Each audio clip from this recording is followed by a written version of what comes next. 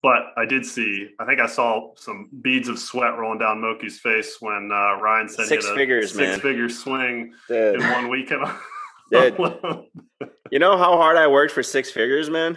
I didn't work very hard for mine. Yeah, again, the market did the work. Yeah, no. Hello and welcome back to the Bitcoin Cash podcast, following Bitcoin Cash on its rise to global reserve currency. Today is Tuesday, the 25th of May, 2021. My name is Jeremy, I'm your host, and today, no guest. Why? Because we're doing another debate commentary. I have previously done a commentary on the Kim.com BCH versus BTC debate, and also in a previous episode talked about the Peter versus Spencer Schiff debate. So everybody knows I love debates. And I saw there's one recently that RyanGiffin, who is a cryptocurrency advocate and Bitcoin Cash supporter, did a debate yesterday, and he was a guest on the show a couple weeks ago. So I'll link to that. That was episode 15, I think it might have been, with him, the one about Peter and Spencer Schiff. So when I saw he has this debate, I thought, well, this will be a banger. So I sat down to watch it, and as I was just starting to get into it, I thought, you know what? Why not just record it with my thoughts as I was going along and turn it into a podcast episode. So the premise, basically, which we'll see in a second, is that Ryan is kind of arguing that cryptocurrency is going to grow and take over the world a little bit, and the guy on the other side, who's called MokiFinance, who I've never heard of before, is kind of the opposite case, that crypto's kind of going to fade away. And the debate moderator is this guy, the Richuation Room, who I guess Ryan or MokiFinance, or maybe both of them, know and trust because they asked him to be the moderator. So just before we get back to that, let's just quickly check in on the price. So Bitcoin Cash today, $688.63, which means it's about 54 to 1 BTC to BCH to BTC.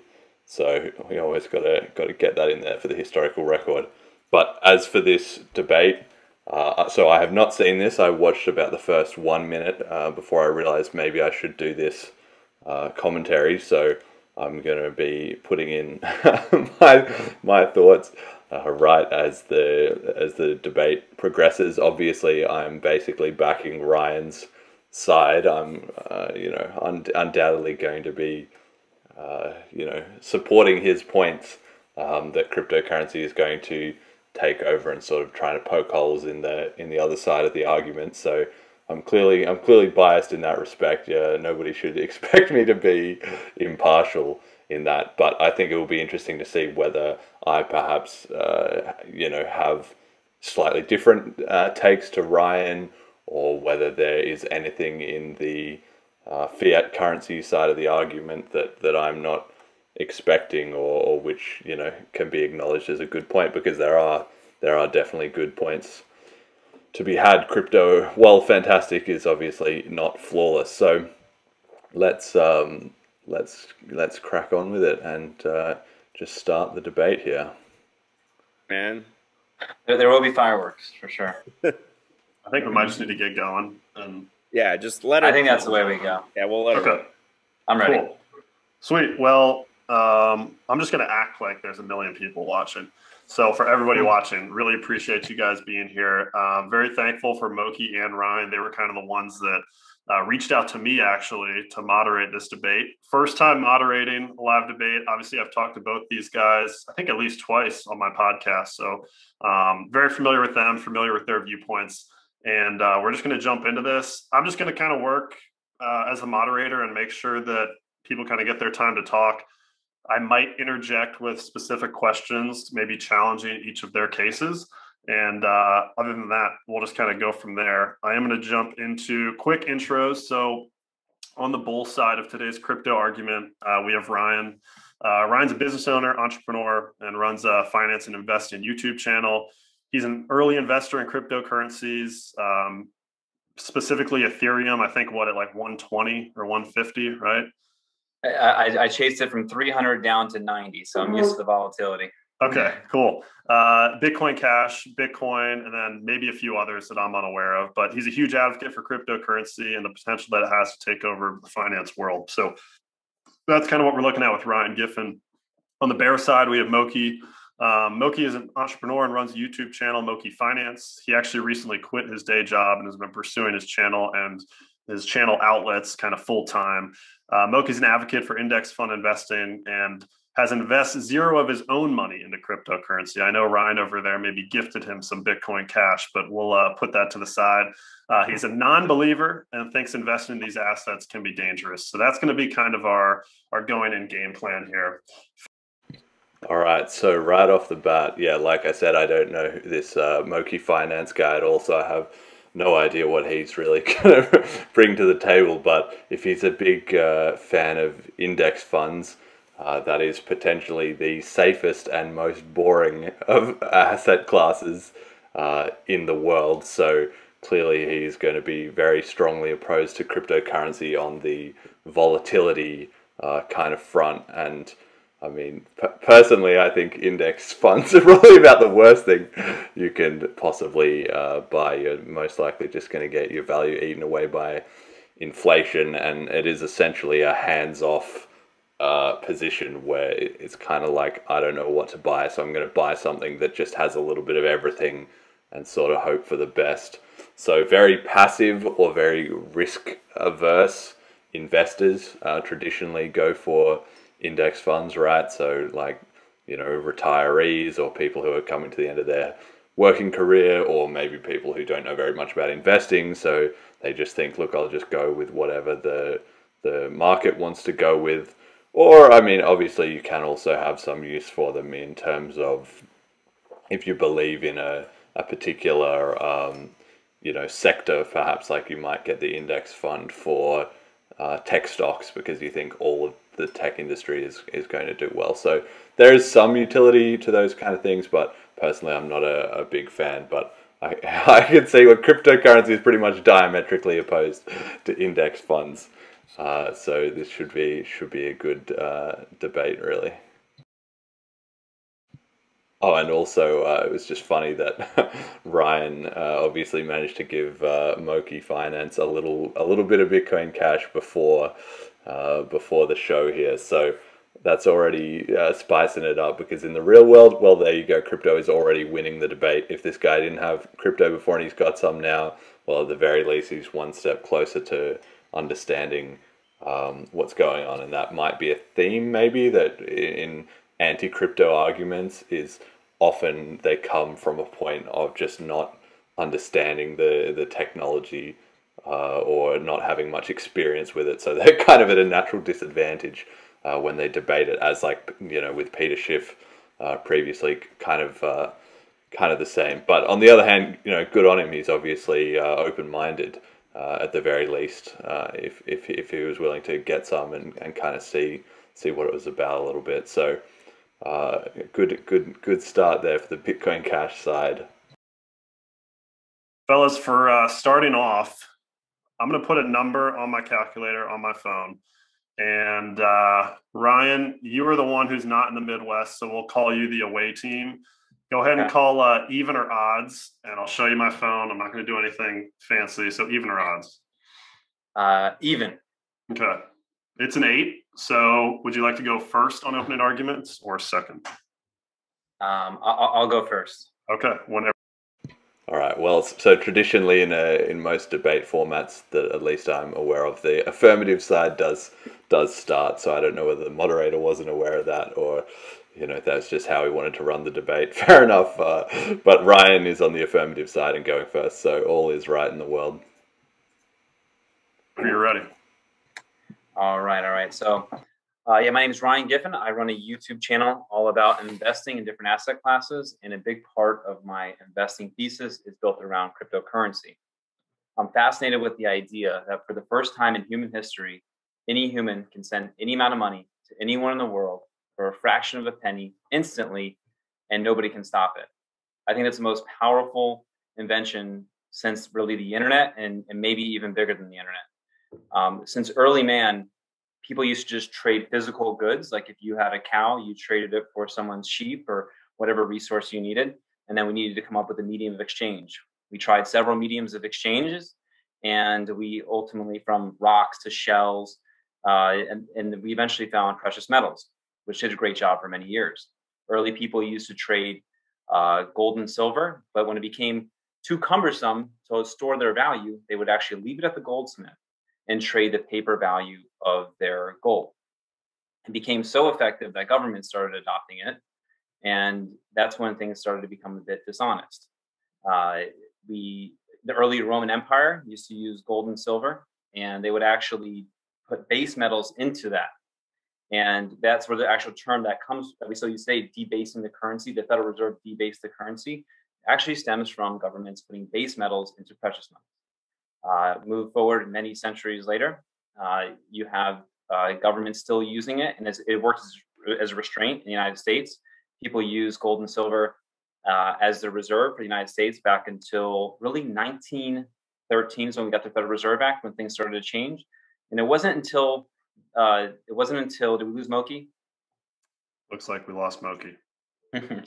I'll carry on. It wasn't until President Roosevelt in 1933 set out the Gold Compensation Act. And what he did, he took everyone's gold, he made it illegal to own gold so we could get rid of the gold market. And what they did is they price fixed the cost of gold to $25. And they did this for several years so the government could be a little bit more dishonest in their money. They price fixed it. So this worked well until 1971, when foreign governments were demanding to be paid in gold rather than paper. So what we actually have in 1971 is probably the biggest thesis to own cryptocurrency now. When we moved away from the gold standard and went to paper currency, the wealth gap in this country has spread by the top 1% holding 99% of the wealth. And the reason being is because government has no restraint and can print as much currency as possible. And this is great if you are holding assets. So holding an asset like stocks and real estate and now cryptocurrency made you exponentially wealthier. But if you were poor, the government printing away your money made you poorer because you were just paying for your goods and services and didn't have a good store of wealth. So this is where this allows any human the opportunity to store value and not be printed away by any government, not only the United States.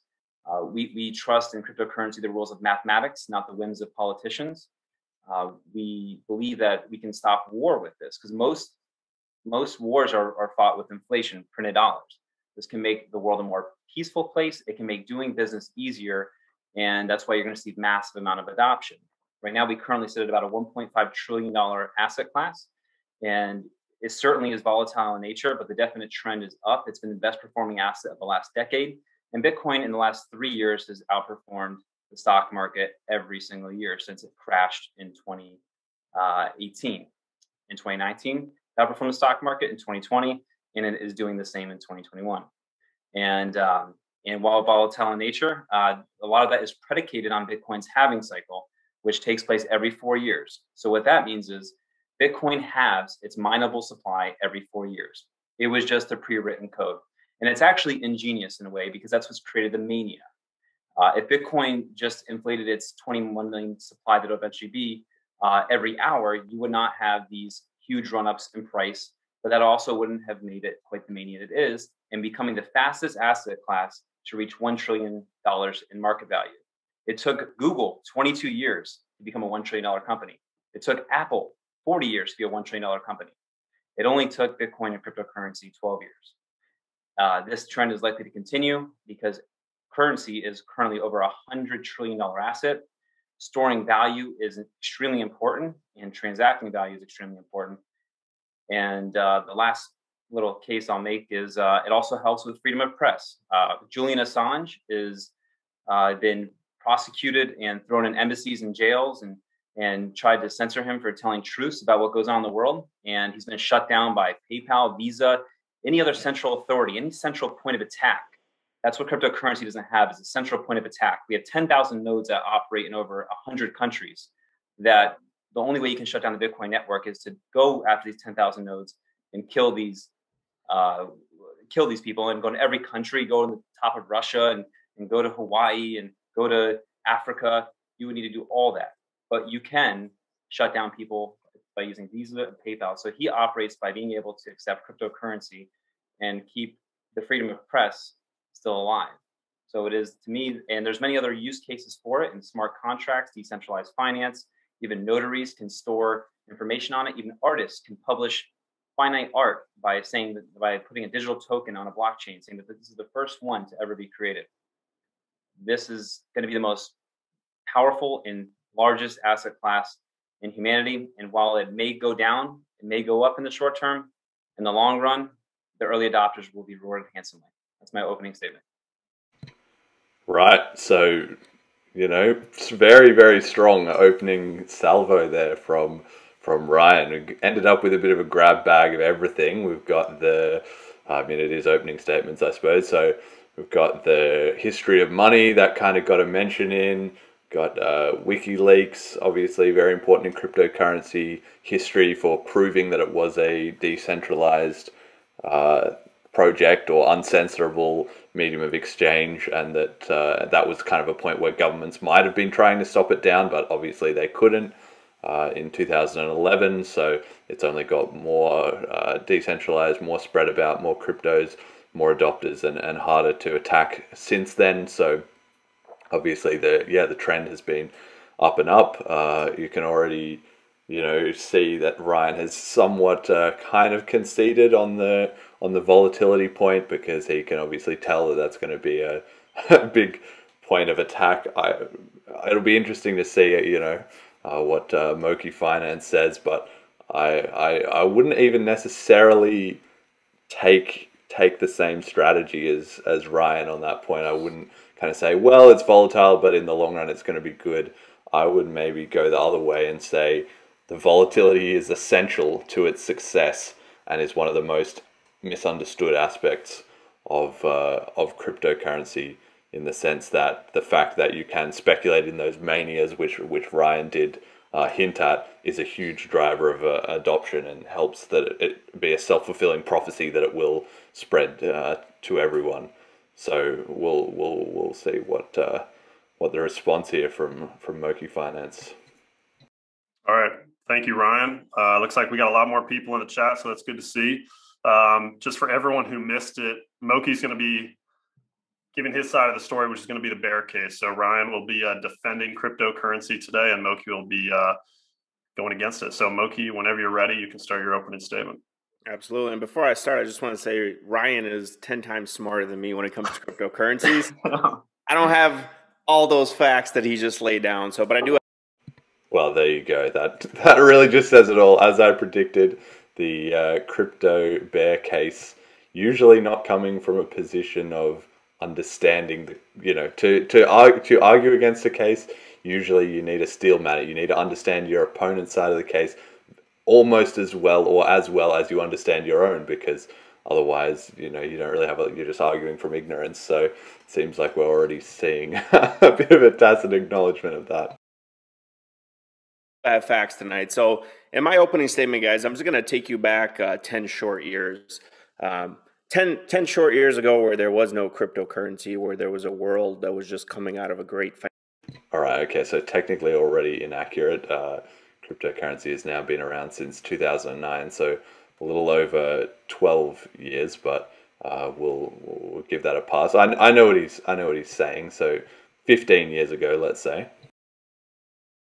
Financial depression, and index funds in those last 10 years before cryptocurrency came about have been the best asset class. Now, I understand since Bitcoin has really started its run up, I understand the 300, 400, 1,000% gains have basically taken a hold of a mania that we have seen before. This isn't the first time mania has occurred. I mean, yet again, a little bit off in the numbers there. If you're arguing from the start of Bitcoin's existence, at 1 cent, it's done a lot more than 1,000%. It is like well over 100,000. We're in the millions of percentage points in terms of gains if you really want to go right back to the start. But yeah, okay. I understand his point again that it's made very, very large gains that you wouldn't expect in traditional index funds or whatever. This isn't the first time that it's actually occurred on virtual assets. So the internet bubble in the 2000s had the same exact run up. You had a lot of speculation. You had a lot of people that knew the price of everything but the value of nothing. So 10 years ago, what was the value of this cryptocurrency market? It was non-existent. It just came to form. Currently, the cryptocurrency market sits at a $1.5 trillion market cap. There's over 10,000 individual coins that you can buy on the market with over 380 exchanges. So I'm not going to sit here and tell you this thing is not growing. It's absolutely growing. But like all manias, they do have a peak.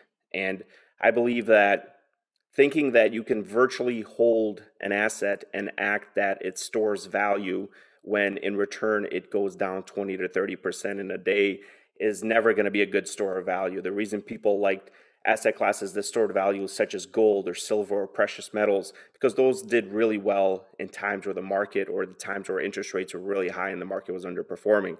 But as soon as the market turns back around, assets like those usually underperform the market over a longer period of time. Now, I'm not predicting here what Bitcoin or what any other cryptocurrency will do, but historically, I've never been one to speculate. I never invested in any type of investments that would go up or down in value by somebody sending a tweet or by somebody's appearance on Saturday Night Live or by a hashtag on social media. To me, well, hang on, wait up, hold up a second here. I mean, this is a little bit, how do you say it? Not disingenuous, really, but saying I've never invested in anything that goes up or down because of tweets. Like index funds, which comprise large stock companies, definitely are affected by tweets. If Elon Musk tweets about Tesla and sends his stock to the moon, well, then that drags up the price of index funds. So it's not the fact that information in the marketplace doesn't affect index funds so much as it affects it less. It obviously doesn't have the extremes of cryptocurrency, but that's mostly because cryptocurrency is quite new. So it's really a question of degree rather than a question of, binary difference, that index funds are not affected by Twitter or by, appearances in the media by, people involved so much as it's just a lot less.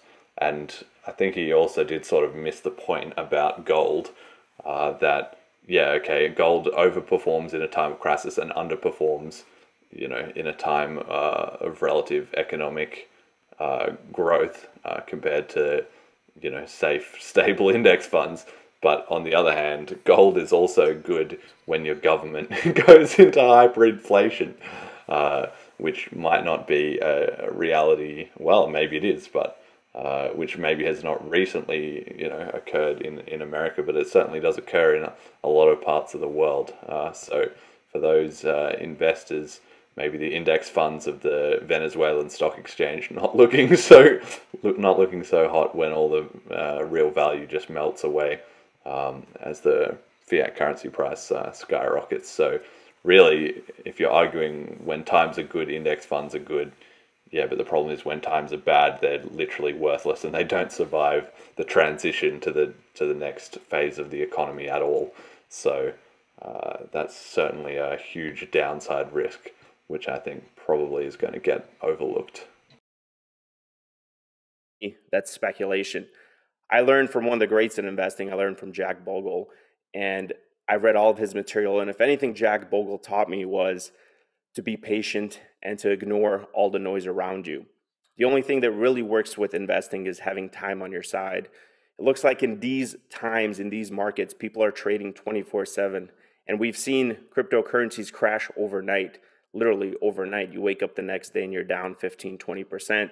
I can't picture in my portfolio, in the portfolio that I worked so hard for, I can't picture it going down 20, 30%.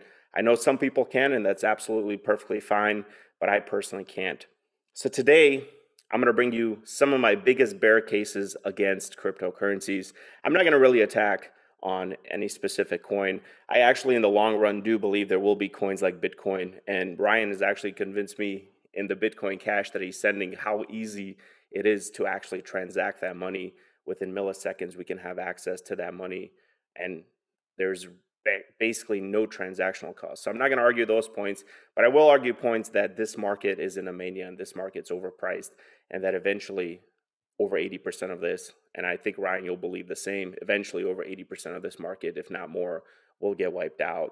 And I think the coins that end up staying behind, or what's left of the market after that crash, will really determine what the future of this market is. But I personally can't have anybody that follows me or anybody that does investing, I can't endorse them putting their money in something like this that can get wiped out overnight.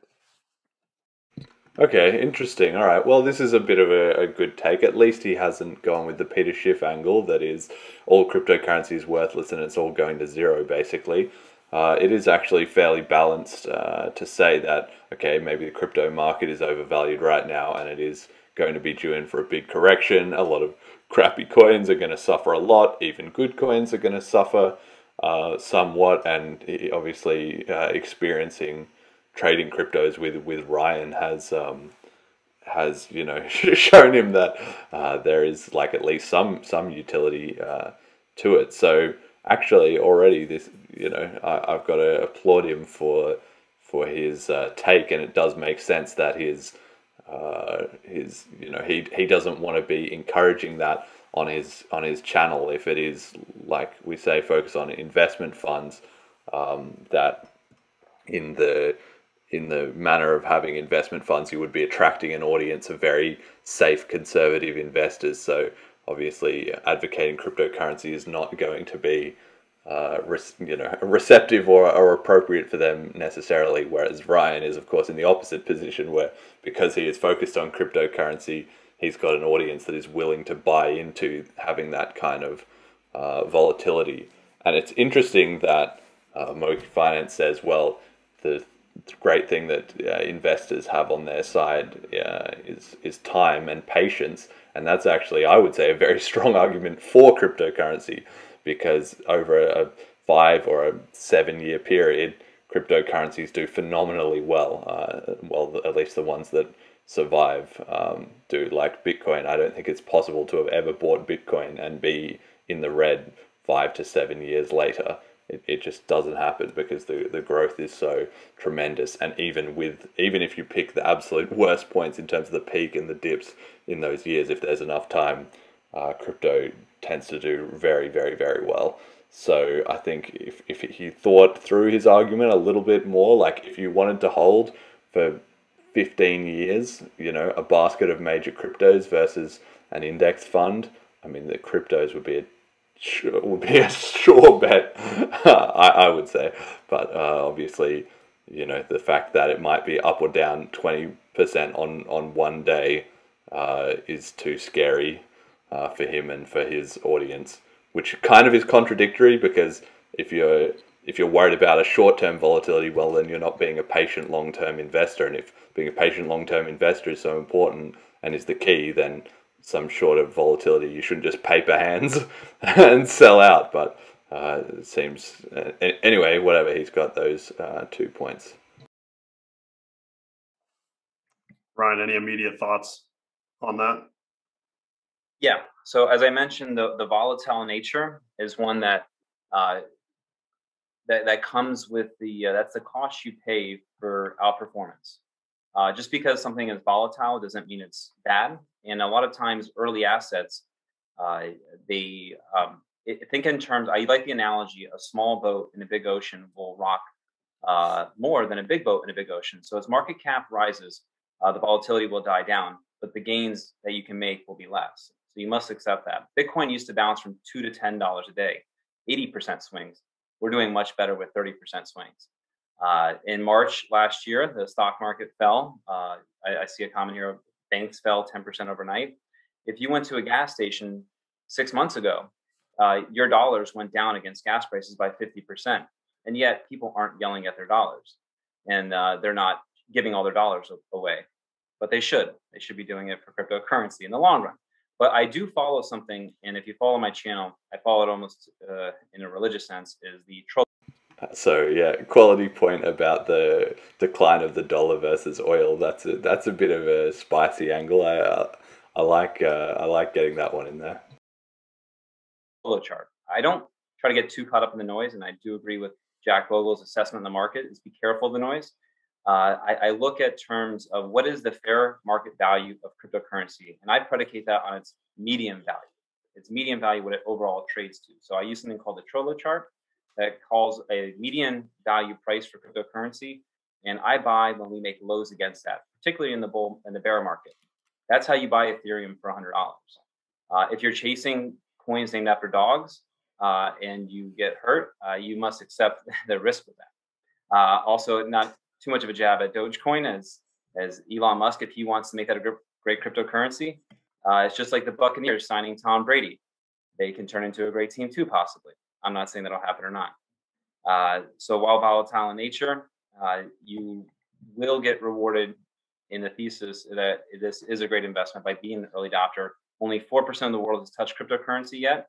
I believe diffusions of innovation theory really gives way to the massive market adoption when about 15% of the people touch it, and then you get like the real adoption, and then everyone, and you later have the laggards. Everyone eventually will touch cryptocurrency.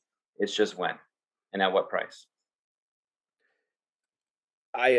So I'll counter that. So I don't think that's true that everybody will touch it. So let me, from the point that I'm coming from is, I was never a Forex trader. So I never traded physical currencies because of the fact that it's trading. It's a 24-hour market where even though Forex is heavily regulated by the government, it's very difficult to pull off scams or market manipulations when you're a Forex trader. You're still trading, and I did not like the aspect of trading. That's why I never held anything like that in my portfolio.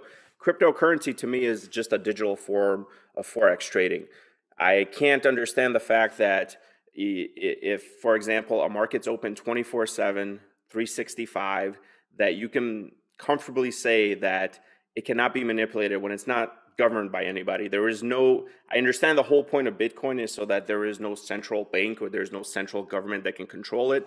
But at the same time, in the roaring 20s, before the stock market was really regulated, speculation ran rampant and people were being manipulated. There were stocks that were being driven up that had no business being driven up, just like we see in today. We see coins being driven up, as you mentioned, Dogecoin, but I got Shiba Inu, Mooncoin. I mean, I got Moki coin. You guys trying to invest? I mean, I got it. So when you see these things being driven up to prices that can't be, I mean, for example, Dogecoin with a market cap sits at about 75%. It's bigger than 75% of the companies in the S&P 500 just by market cap alone. So when you start thinking about things like that, and that's a coin that I know nobody here hopefully believes in, but that's a coin that sits now 6th biggest in the crypto space. So it's a coin that if you were an early adopter, you're probably a millionaire. But at the same time, it's a coin now that these young investors are really starting to get behind to believe in. And I think those are the investors that are going to lose the most, and they're going to be hurt the most because they're backing things that don't have intrinsic values. There's no way to put a value on something like that. As far as I know, you guys can correct me, but as far as I know, Dogecoin is not really I mean, I know you can trade it back and forth and you can hold it in your wallets and all that, but what is the physical use for that outside of people saying that it can be used like cash? I don't ever see that happening. I don't see me transacting in Dogecoin or Fortune 500 companies accepting these things as payments. I know I've heard stories of certain companies that are, but I can't put a physical use on that.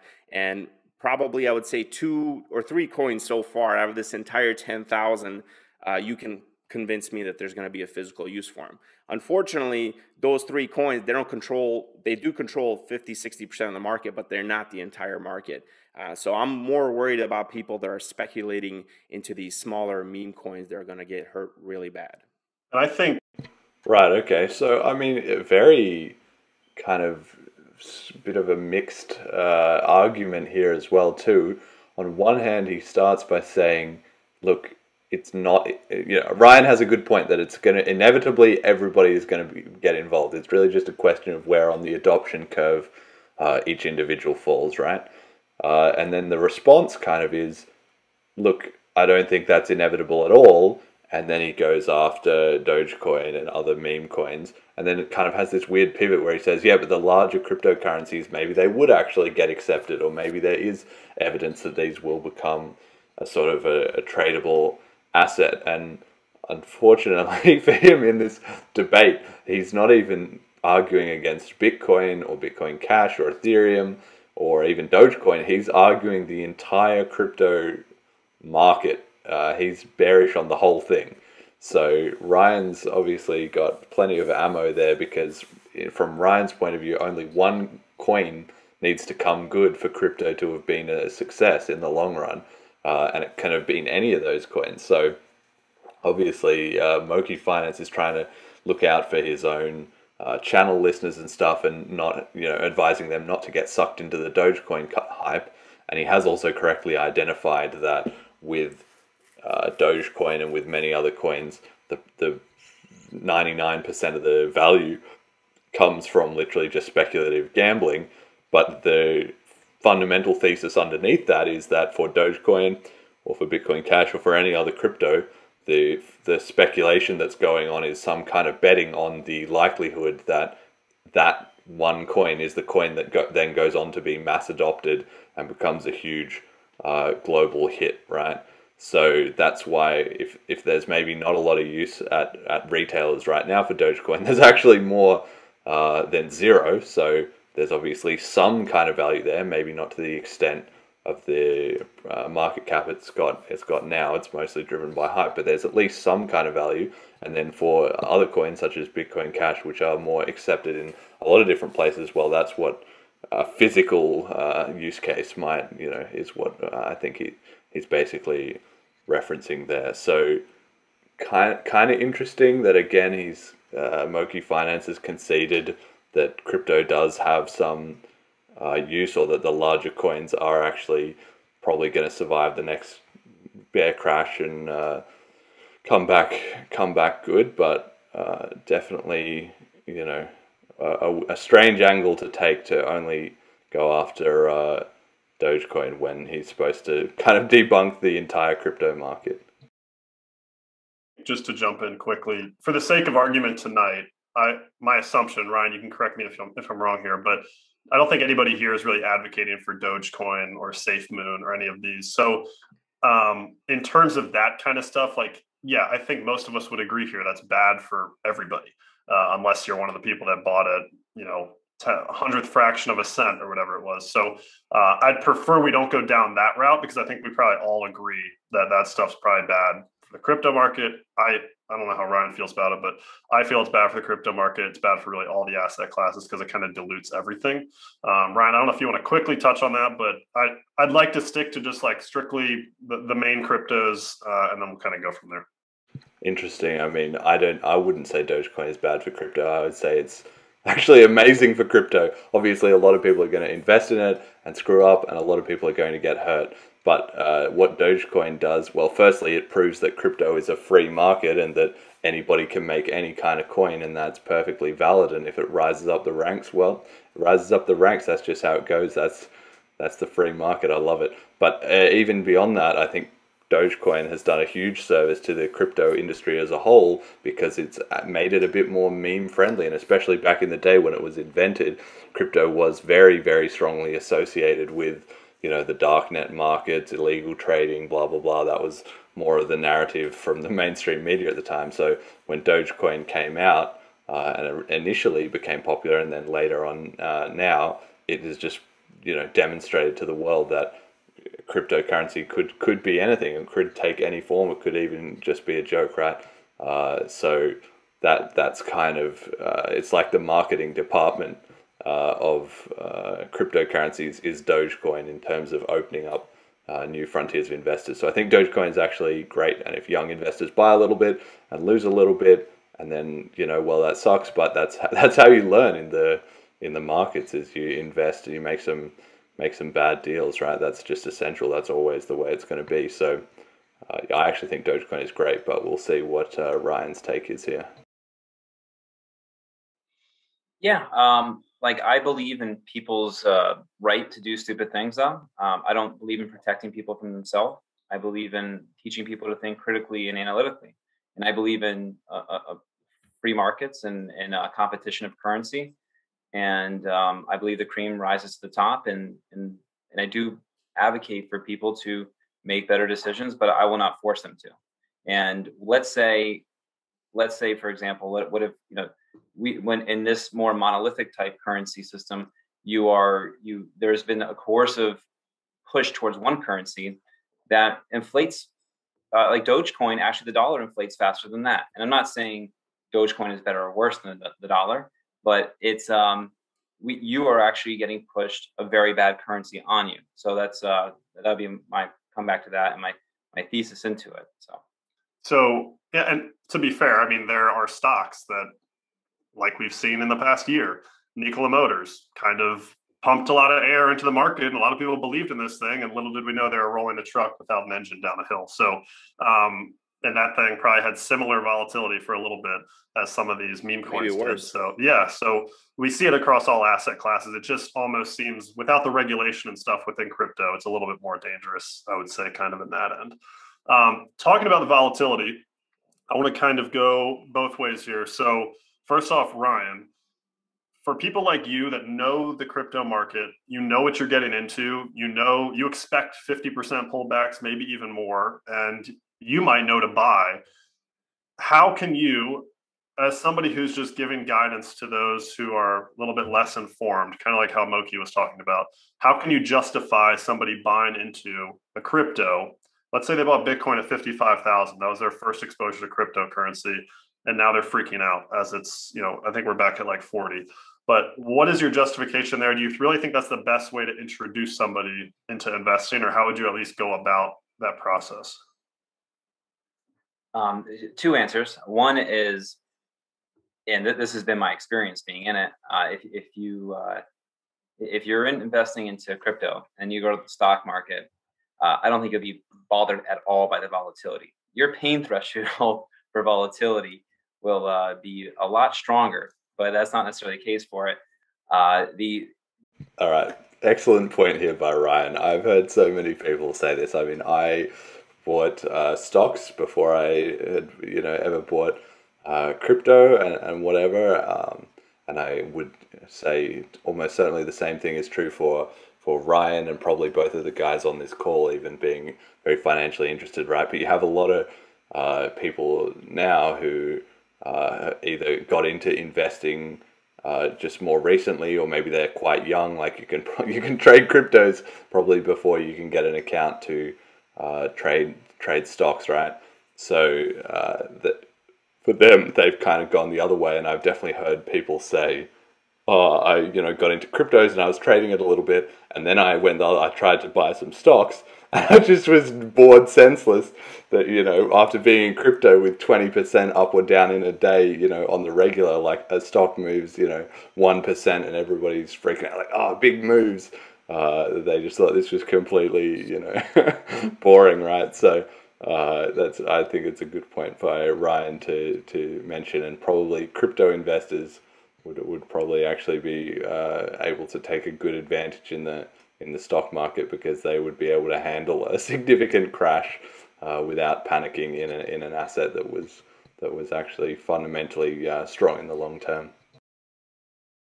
I would tell people, like right now I'm trying to really push my thesis right now. Like I believe we are still in a bull market, but there is also the opportunity that you're in a bull trap.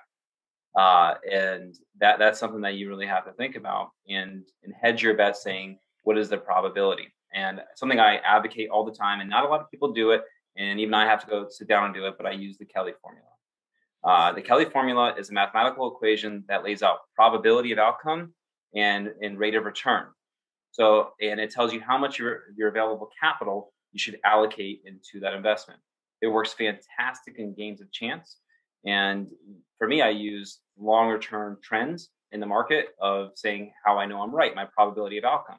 So I'm about 70 to 80% sure that we are still in a bull market, and the market cap will exceed $5 trillion this year. And that is, we're only a $1.5 trillion market. And I use that on prior trends on how far we go past the trend line. And that's how I really move my amount of capital into the investment. I use the Kelly formula and say, this is how much my net worth should be in it. And investors who have used this, like Warren Buffett, I can't remember the first guy that introduced it to the market back in the 70s, but early professional, gamblers use this. And that's how I would. It sounds crazy, but like there's two sides of this. There's the investment side of it, and then there's the utility in the world that it does. And it's treated me very well. I'm far outpacing the markets. I have an overall 200% return on my portfolio because of it. But I do warn people at $5 trillion market cap, the risk to reward ratio is no longer anymore. It's actually not favorable. And I would advocate for a different asset class at that time, at least to have such a high exposure to. All right, Moki, reaction to that, and then I have a follow-up for you. I mean, that just sounds to me like a bunch of market timing. Use words like gambler and things like that. I mean, that just, saying that at 5 trillion, that is going to be, where the market's going to crash. I think that's trying to time the market. You guys know me, I'm never going to advocate for market timing. But the other case, Ryan, that you're saying with the bull trap, I think the first time I ever heard of Bitcoin, I don't know when you guys did, but it was 2017 when it did its big run up. And I remember reading a lot of stories back then of people that were saying that, this thing was going to go to 500,000 or whatever the case may be, peaked out at 20,000, and then it lost something like 83% of its value over the next course of a year. It was a slow decline. It didn't just happen overnight. Just kind of like what we're seeing now. I think April, when we saw the peak at 64, whatever, 63.5, since then it's really been a slow decline. Yeah, we've seen peaks of run-ups, but we've also seen volatility on the downward trend a lot more. I think anytime you see an asset class go down 50% almost, which I know Bitcoin hasn't yet, it's 40, but when you start approaching that territory, that to me, in stock market speak, is not just a correction any longer. It's not a healthy correction. That is a straight on crash. And holding something like a Bitcoin asset, and we'll stick to Bitcoin, holding just 5% of it in a pretty balanced portfolio, something that I talk about with index funds and bond funds all the time. If you had a 60-40 portfolio and you just added 5% of Bitcoin to your portfolio, your volatility would increase by 20%. That becomes very difficult for investors like myself who are long-term dollar cost average investors. You can't dollar cost average into a space that is going up and down 20%. What if you catch it on the wrong 20% and you catch... Wait a second, wait, what? This doesn't make any sense. In fact, crypto is a great place to dollar cost average. It's actually the perfect place to dollar cost average because of the high volatility. There's nothing stopping you taking your $200 that you want to invest in crypto, splitting it up over a 4-year period, and then putting in $1 a week. There's nothing that's dollar cost averaging. That's what it is. And over the life cycle of a huge crypto run and crash and spike and everything, that would be perfect. So pretty weird argument to say that you can't dollar cost average into cryptos. But obviously he is making the point that because crypto is so volatile, it will add massive volatility to somebody who is trying to have a very low volatility in their index fund portfolio. But as Ryan has already pointed out, it's volatile because it goes up and it goes up fast. So actually you get better returns if you can kind of stomach that. But interesting. But definitely you can dollar cost average into crypto. And in fact, it's highly recommended to dollar cost average into crypto.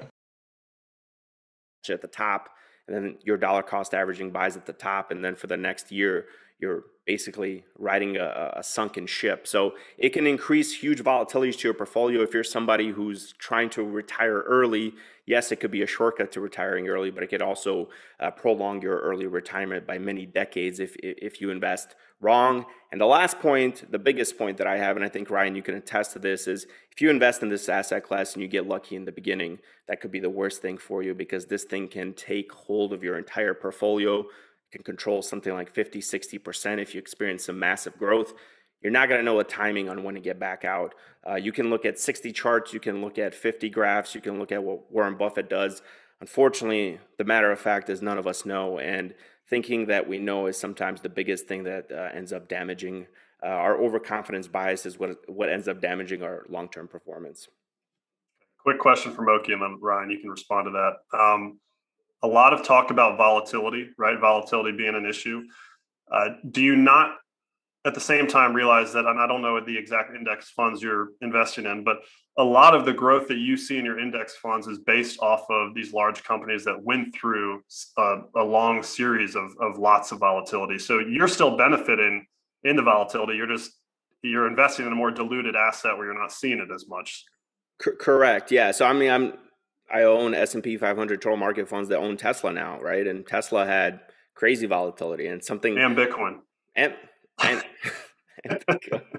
yeah, and it's just something. Look, man, it comes down to this, right? If you're going to be, there's a very simple formula to building wealth, in my opinion.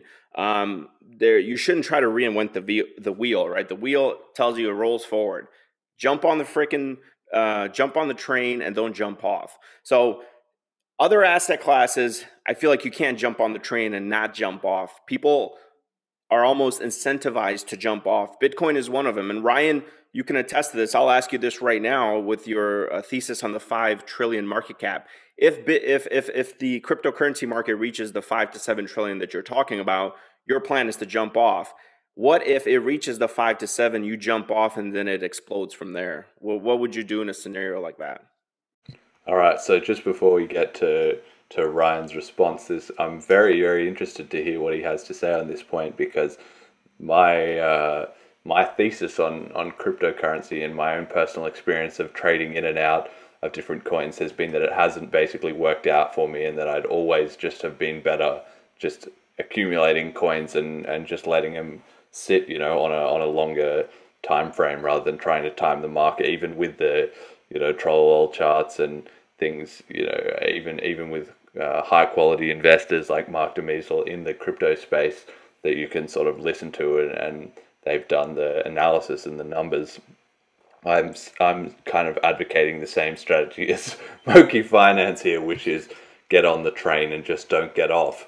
The only difference is that I think people should, not investment advice basically, but my own strategy, let's say, is to be involved in the cryptocurrency train and to just not be getting off. So I think part of the reason for that strategy is that it's very hard to predict how fast cryptocurrency is going to take off, and it constantly outperforms my own expectations. So in that way, if you just don't get off the train, you never have a problem with missing out on a huge run up. Obviously, you suffer when there's also a huge dip, but if your dollar cost averaging in, that's not so much of a problem.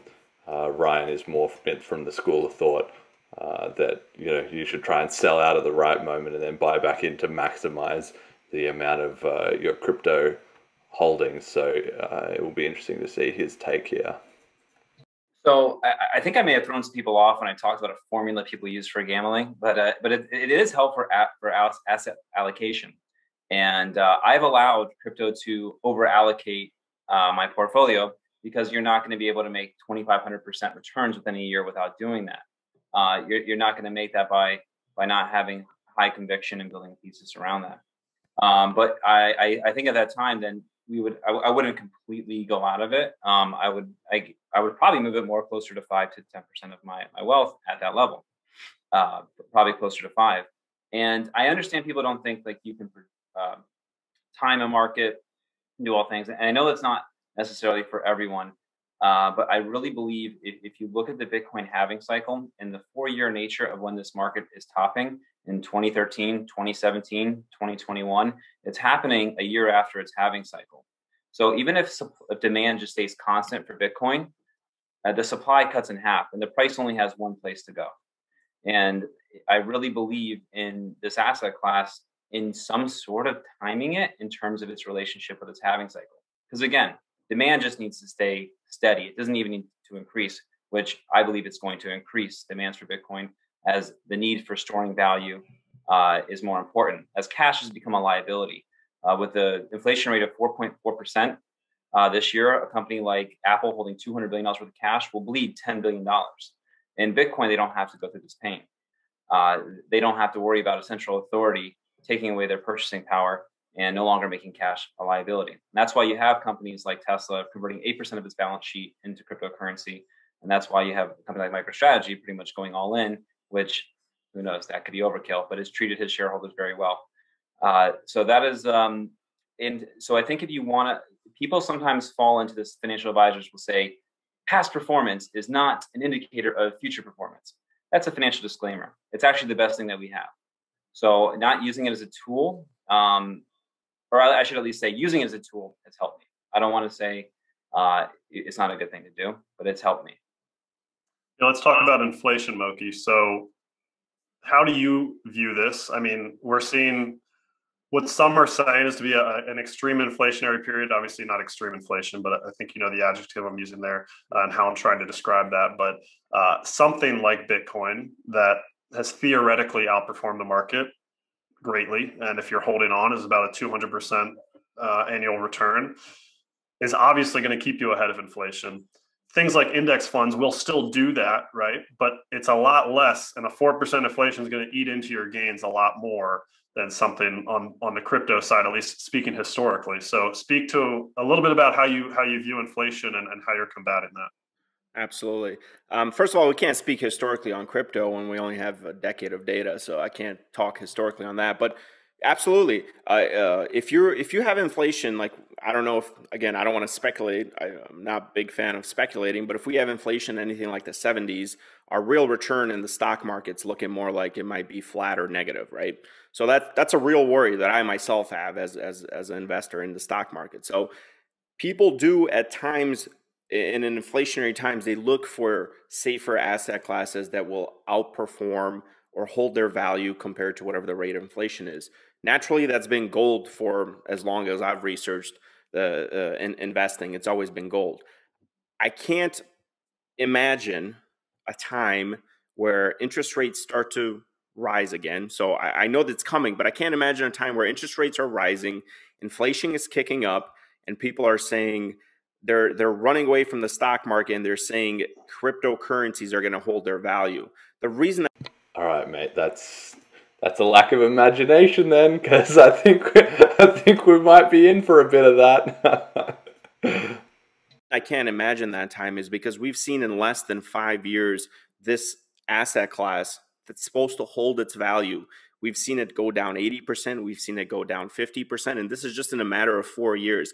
How can a serious investor trust that as an asset class to hold value? And Ryan, you sent me $5 US worth of Bitcoin Cash. Let's say I was a business and you were my supplier and you paid me in Bitcoin Cash. All of a sudden, you paid that $5 in USD to me. Now I'm holding $2.50 or $3 worth of that product that you paid me $5 for. So how that holds value, or how companies can hold this on their balance sheet and think that it would beat inflation when the volatility is so high that that business might not survive 6 months if there's a huge correction in this space and you're stuck holding these assets that are way too volatile. The reason the current system works is because the entire world trusts the US dollar.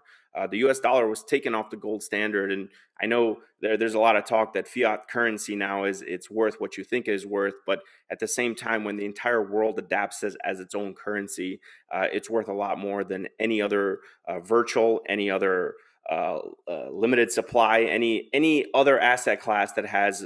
I don't care what it has. It's not being used as a currency for the whole world, at least not yet. And I'm not saying the Bitcoin won't or Bitcoin Cash. I can see a case more for Bitcoin Cash than Bitcoin, but we're not going to get into that. Love it right here. Look at this. This is amazing. This is great to hear. You know, and this is for as a side point for everybody who is listening to this podcast is obviously already on the crypto train. This is the evidence right here, right? Bitcoin, it's in a bubble. It's become this weird circle jerk of people inside the crypto sphere who think Bitcoin is where it's at. But if you just listen to somebody who's outside the whole hype cycle, they could see Bitcoin Cash has utility and Bitcoin doesn't, and that's why it might be taken over. So big ups to Moki here. At least he knows about the flippening, even if he doesn't know about the rest of the crypto world. Know way more than me about that. But I'm saying is people are not going to be willing to trust in times of high inflation when the tech sector starts to go down, when the stock market starts to go down. They're not going to trust something that they can look to the past, even though it's a short past, and they can see volatility through the roof. They're going to want something a lot more secure, something more like gold, something more like inflation protected bonds. Right. So unfortunately, when the volatility dies down and all the Bitcoin halving cycles are done and all the 21 million Bitcoins are mined, the opportunity will no longer be to create massive amount of wealth like we've been doing for the last 10 years. So that kind of just plays into being a little forward thinking and actually being looking backwards, because every great civilization that has used a paper currency has failed. And it's also somewhat unique that every 100 years, the world tends to change its reserve currency. Bretton Woods brought on the United States as the reserve currency, and before that, it was the British pound. And I think you'll see something similar in the next 10 to 20 years. I don't think the dollar will keep its reserve world currency, and I think it will almost better serve the world if it wasn't a monolithic power holding it. There would probably be more peace if it was a more decentralized network and not any one power having the reserve currency to rule over the other world powers. So I really think Bitcoin is a case for peace. I think it's a case for ending war, making it harder for governments to tax their people. Because if you can't fund war without either taxing your people or inflating their currency. If you make it harder to inflate their currency, then you have to tax them. And what we saw when it was harder to print money during World War II, we actually used bonds, government war bonds people bought, and they actually had to vote for the war with their dollars. And one could say that could be a more just war.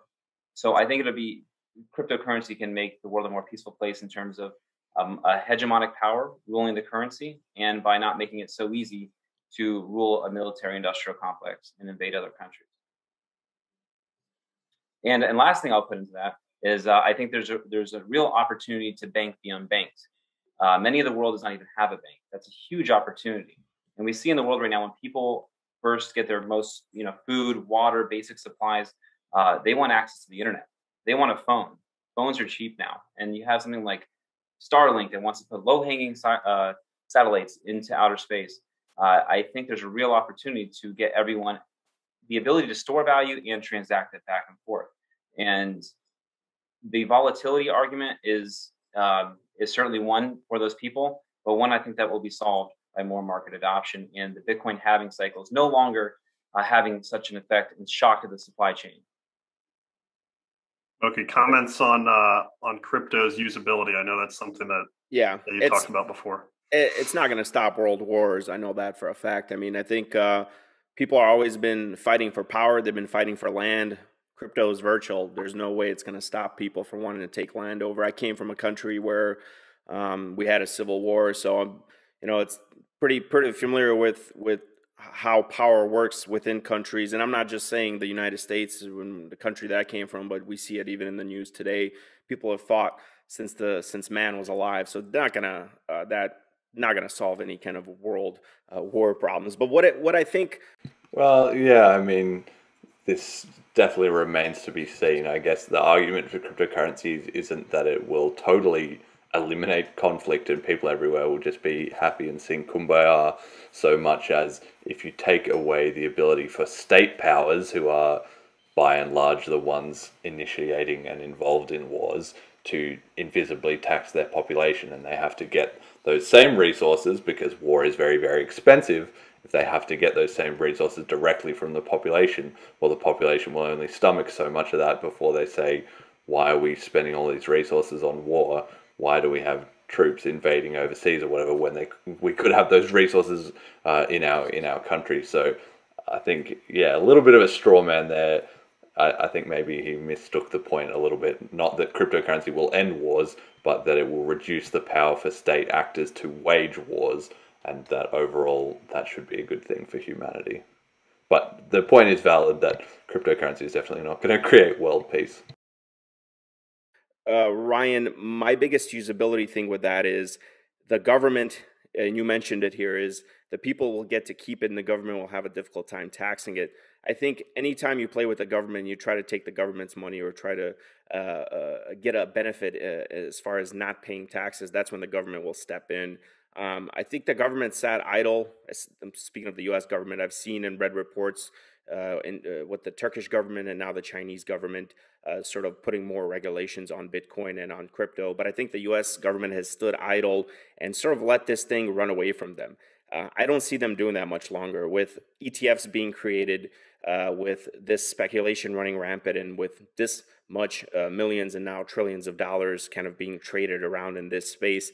The government's going to want to make sure they collect taxes on this stuff. So that case that basically Bitcoin is going to be a way to sort of get away from government collecting taxes, I think two things are certain, as we always say, death and taxes.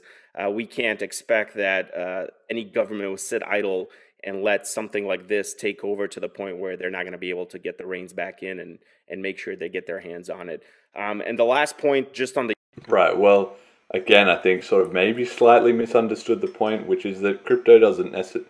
Well, crypto makes it easier to evade tax, obviously, because people can, trade around, use privacy-focused coins, this, that, and the other, and also it's very hard to seize or confiscate cryptocurrency for savvy investors who have, multi-sig wallets and all sorts of ways of, brain wallets, different things of protecting their wealth. So, but that's kind of beside the point of this argument. The point really more being about the invisible taxation is that cryptocurrency, a limited supply currency especially, stops the government from taxing their population via inflation. They can still tax them directly, and I don't think Ryan or Moki are really just disputing that point.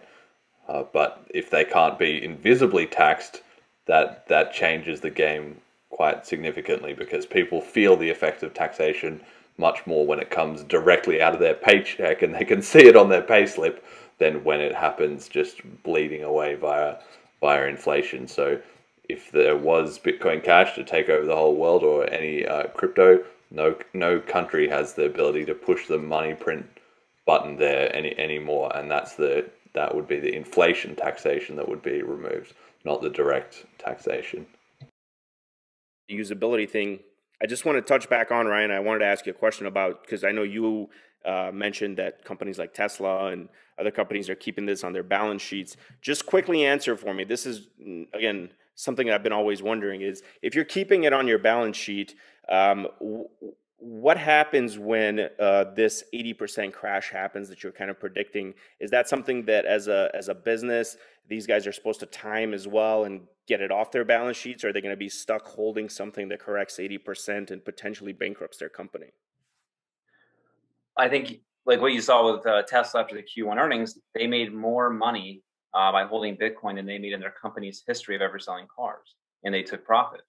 I think it'll be a very useful tool to not only, I do think you would have to say there'll probably be algorithms done to say how much we should keep on our balance sheet, what would be too much, what would be too little, to benefit as an inflation hedge.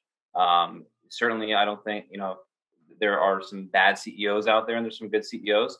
And I think we'll let the market, treat it appropriately. Those people who understand the volatile nature of it and don't over allocate their balance sheet to it will benefit. And those who do and need capital at those times could really hurt. Absolutely. So that's I think, it comes with responsibility. Absolutely. And to touch on, I think maybe what I said got misunderstood. I think the governments know they can't stop Bitcoin, right? So it's, again, there's a 10,000 nodes that exist in over 100 countries. What I'm saying is that they have to make it, the way I want to put it is, like, if they want to attack crypto and make it like illegal to own, or make it very difficult, they run a real risk of losing intellectual capital. They run a real risk of one of the most powerful technologies that's been created going away to another country, almost like the United States is a brain drain on other countries. We take their talent, we take their resources, bring it over here. It's almost a risk of a country being too tough against it, that they will lose this growing $1 trillion asset class that's going to could potentially benefit trillions to the company's GDP. So that's why I don't think they will. They haven't treated it poorly because they know they can't stop it. And I do think competing currencies will make them act better. Ryan, can you clarify the tax comment you made, because I don't want to misconstrue things. If you buy and sell cryptocurrency in the United States, you do have to pay a tax on it. So Correct. I don't know if you just want to clarify what you made, because you said it was something along the lines of, less able to tax it, or I don't know. Moki said it. Moki Well, I reiterated think, it. look, we're thinking about everything in American terms, right? Because that's where we live. I think if you're living in other countries or other places, like, people have to believe in the viability of the state and to exist and say, I will pay my taxes, or if they don't believe in it, they will look for an alternative way. If you're living in Venezuela and you don't even put a price on something because inflation is so rampant in a day, and cryptocurrency doesn't look that inflationary. And why would you want to pay taxes to a government that's destroying your wealth so viciously? I think that they would act better because they have to compete for your interest and belief in their viability as a power. So generally for the world, but I think it will have probably lesser of effect in the United States because, again, we live in a more privileged society. Thoughts on that, Moki? Yeah, my only thing with the U.S. is and how they can stop crypto is you're buying crypto with U.S. dollars, right? The United States is the one that's issued those dollars.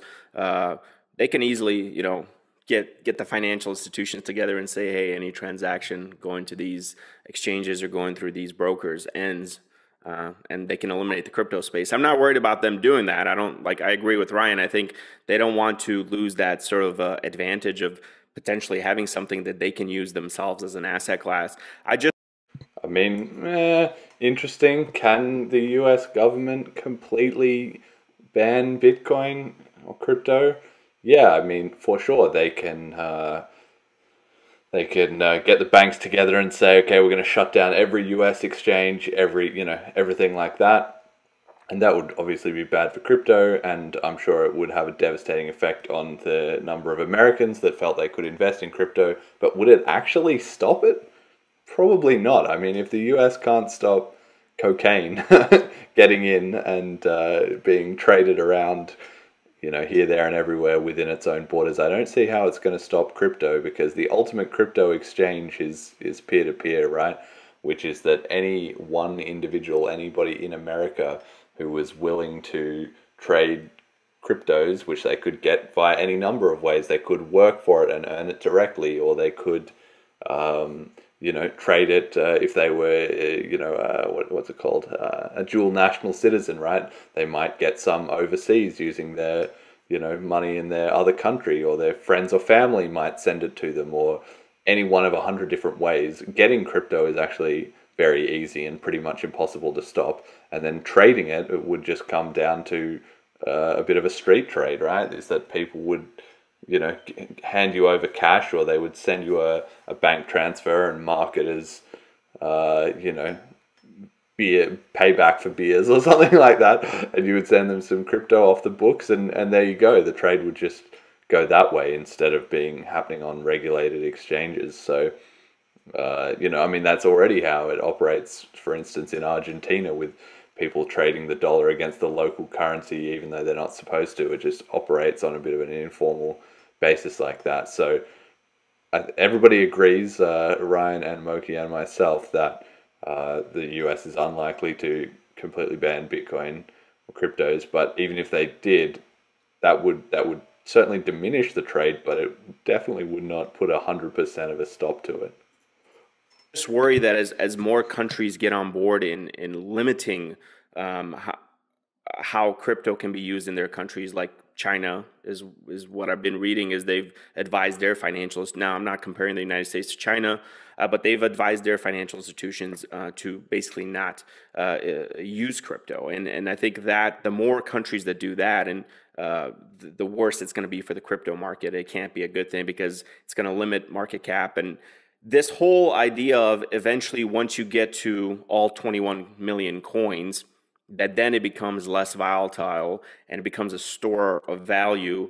I can jump on board with that idea, because then I can say at least, okay, all the mining stuff is done, everything's done. This is what's out there. This is what it's going to be worth now.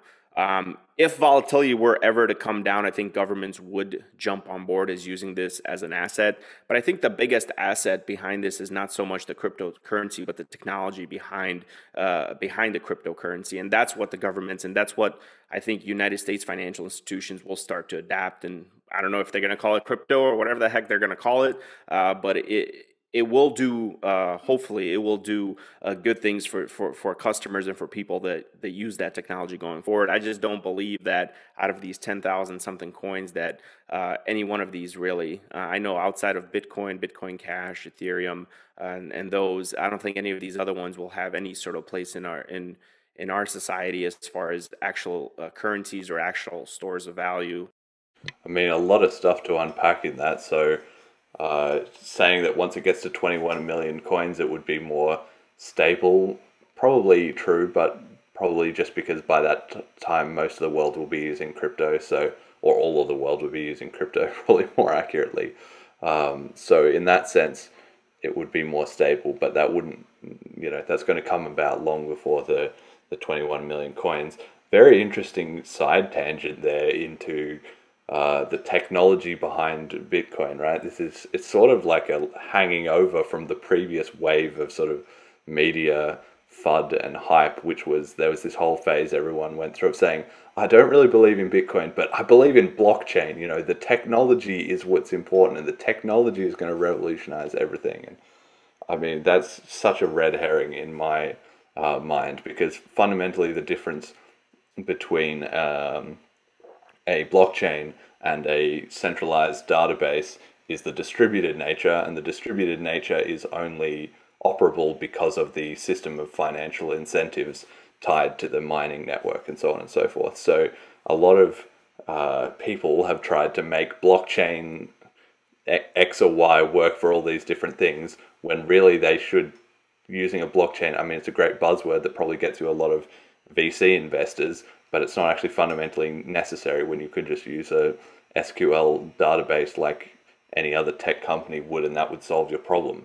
The only time, or, for the most part, the need for a blockchain is when it is tied to a currency, when you have a functioning value transfer network, and between anyone in the world, right? It's open, it's got to be open to everyone. I've heard about these schemes of people saying, oh, we've got to run a blockchain between our 5 companies or something like that, which is just nonsense. Like, if you have those 5 companies, then fundamentally you're all agreeing to have access to it, and you could just set up a database that all your tech teams had access to and kept copies of, right? So without the financial incentives of mining and so on and so forth, cryptocurrencies don't tend to last. So it is very important that the currency use case is preserved in its utility. But Moki is obviously, I don't know, bought a little bit of the hype somewhere in there over the last few years that, well, it's going to be blockchain but not Bitcoin, which is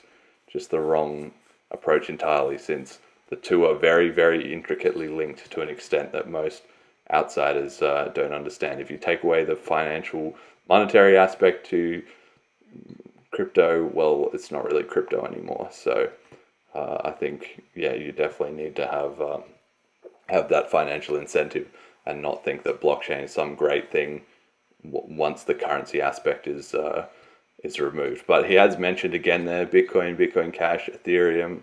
Seems like those at least have made enough of an impact that they're likely to stick around. Or anything that will be around in the next 10 years if the government doesn't get to them sooner by putting some sort of regulation, which I think is, from my standpoint of view, I sleep better at night knowing that if Fidelity, my broker, shut down tomorrow, $500,000 of my portfolio will be transferred over to the next broker the next day. I think, Ryan, I don't know where the majority of your portfolio lies, but if you wake up tomorrow and that broker is out of business, what happens to your portfolio, your crypto? This is a great point. I love this one because Moki and I are just on opposite sides of the coin right there. He sleeps soundly knowing that one institution will transfer to another one, and I sleep soundly knowing that the laws of the universe and mathematics mean that my cryptocurrency is not going anywhere. So I think, yeah, obviously the point in the middle, which is maybe where Ryan falls for at least some percentage of his crypto, is having your crypto on Robinhood or in a cryptodial account. And in that case, you've kind of got the worst of both worlds, where you're in the position where the government can seize it, so you don't have cryptographic, backed blockchain security. But on the other hand, it's also not regulated or understood as well as a traditional bank account or the fidelity assets that Moki is talking about. So I think in this scenario, either end of the spectrum is actually a valid point. In the middle is where you want to watch out, right? If you've got crypto on the blockchain, you've got your private keys, you know what you're doing, that's very, very safe from getting, obviously the value can be volatile, right? But the actual crypto disappearing entirely, very, very unlikely. And the same, I guess, with these fidelity-backed accounts that, the government isn't, except in very extreme cases, going to, do anything about those large, hedge fund indexes and so on and so forth. But in the middle, crypto in a custodial account, that's still a bit borderline. Cryptocurrency portfolio is something that I'm curious about too, because it's difficult to say this builds wealth and stores value when, in my opinion, tomorrow it can all be gone if there isn't some kind of regulations and insurance behind it. I know there's private insurance that have started to come for a lot of these brokers, but there is no sort of governments that are regulating those. So what happens if tomorrow your $250,000 or $500,000 crypto portfolio is wiped out? How do you get that back? So something that I gave you, that Bitcoin Cash I sent you, opened up a wallet for you that has a QR code. You can literally write that number. You can write that QR code down. You can remember that QR code, and you can carry massive amounts of wealth in your mind. Never has wealth been able to be transferred, that amount of wealth, in such a way where you don't need a custodian. Part of the beauty of it is not needing or trusting a custodian. It's you having the ability to take responsibility and protect your wealth the way you see fit. You can send it to different portions of different QR codes all over the world and decentralize your wealth. You have the power of your finance. You're not trusting an institution like Fidelity or the stability of the American government or the Chinese government. Who are you trading your crypto with? What do you mean? Or in terms of business, I encourage all my vendors to transact with me in it. I use it for a percentage of my business. I try to I give out as much crypto as I can to people, so they give it to me back, and we transact that way. I believe tomorrow I'll do my largest company transaction in Bitcoin Cash ever of over $8,000. And I want to be, and part of my business strategy is to acquire as much Bitcoin and Bitcoin Cash as possible for the 20. Kicking ass here, Ryan. Great stuff. Really, really great to hear that actual use of crypto kicking off. But yeah, I think it's interesting that Moki has these questions, because obviously he knows and he can understand that the exchange point between fiat and crypto is the weak point. But maybe what he's not fully across is the concept that if you are acquiring crypto, especially if you're getting it like Ryan's talking about directly from a trade, and you are storing it on chain, that you're storing it with the blockchain, which just has obviously its own very unique method, that because it's all mathematical and relies on storing your private keys, which don't need to be written down anywhere in the blockchain for the system to function. So you actually are not storing it with anyone, which is kind of a hard thing for people to understand, coming from a mentality of, like, let's say you want to go log into your bank account. Obviously your bank has the passwords, right? But the blockchain stores everybody's Bitcoin Cash wealth, but it doesn't store any of the private keys, which is a very unintuitive thing for people to understand. But that's the case, and so I guess that's where Moki is probably a little confused. 2025 bull market, and I plan to retire at that time, or at least fire in a way. I like Dave in the discussion here, recreational employment. And going into like the thesis real quick, I'll touch on it and why I mentioned like the possibility of that. and why I don't think the bull market in cryptocurrency is over, the bull market, because if it is over, this was a pathetic bull market. Bitcoin's first bull market, it went from $34 up to $1,100. It did a 34x return. It never went back to its previous all-time high, never retraced from there. And then from $1,100, it ran all the way to $20,000, roughly a 17x return. And then again, we never retraced $1,000. And now we went from $20,000. If we only 3x, if we 34x the first time, 17x the second time, if we don't at least 8x, like I expect the volatility to die down. I don't expect 17x return from Bitcoin. I expect at least an 8 times return. I think it's too cheap to sell your Bitcoin. I think, and I think 20,000 is a very solid floor. Because again, we've never retraced our previous bull cycles, all-time high. And it's very difficult to do because the amount of Bitcoins coming into circulation is now in half.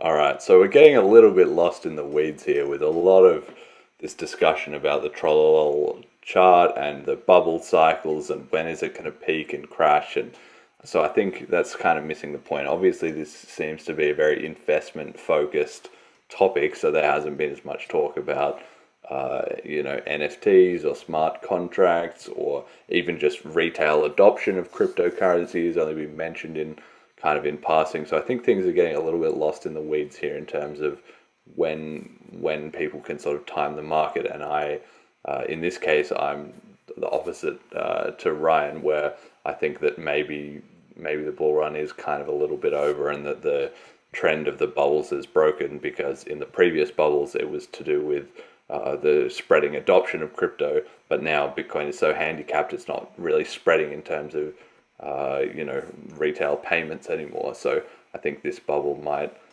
have kind of ended a bit early. We're in a bit of a fantasy land a little bit with all the other currency shenanigans that are going on in the world, as well as in the crypto markets. So who knows? I could be totally wrong on that.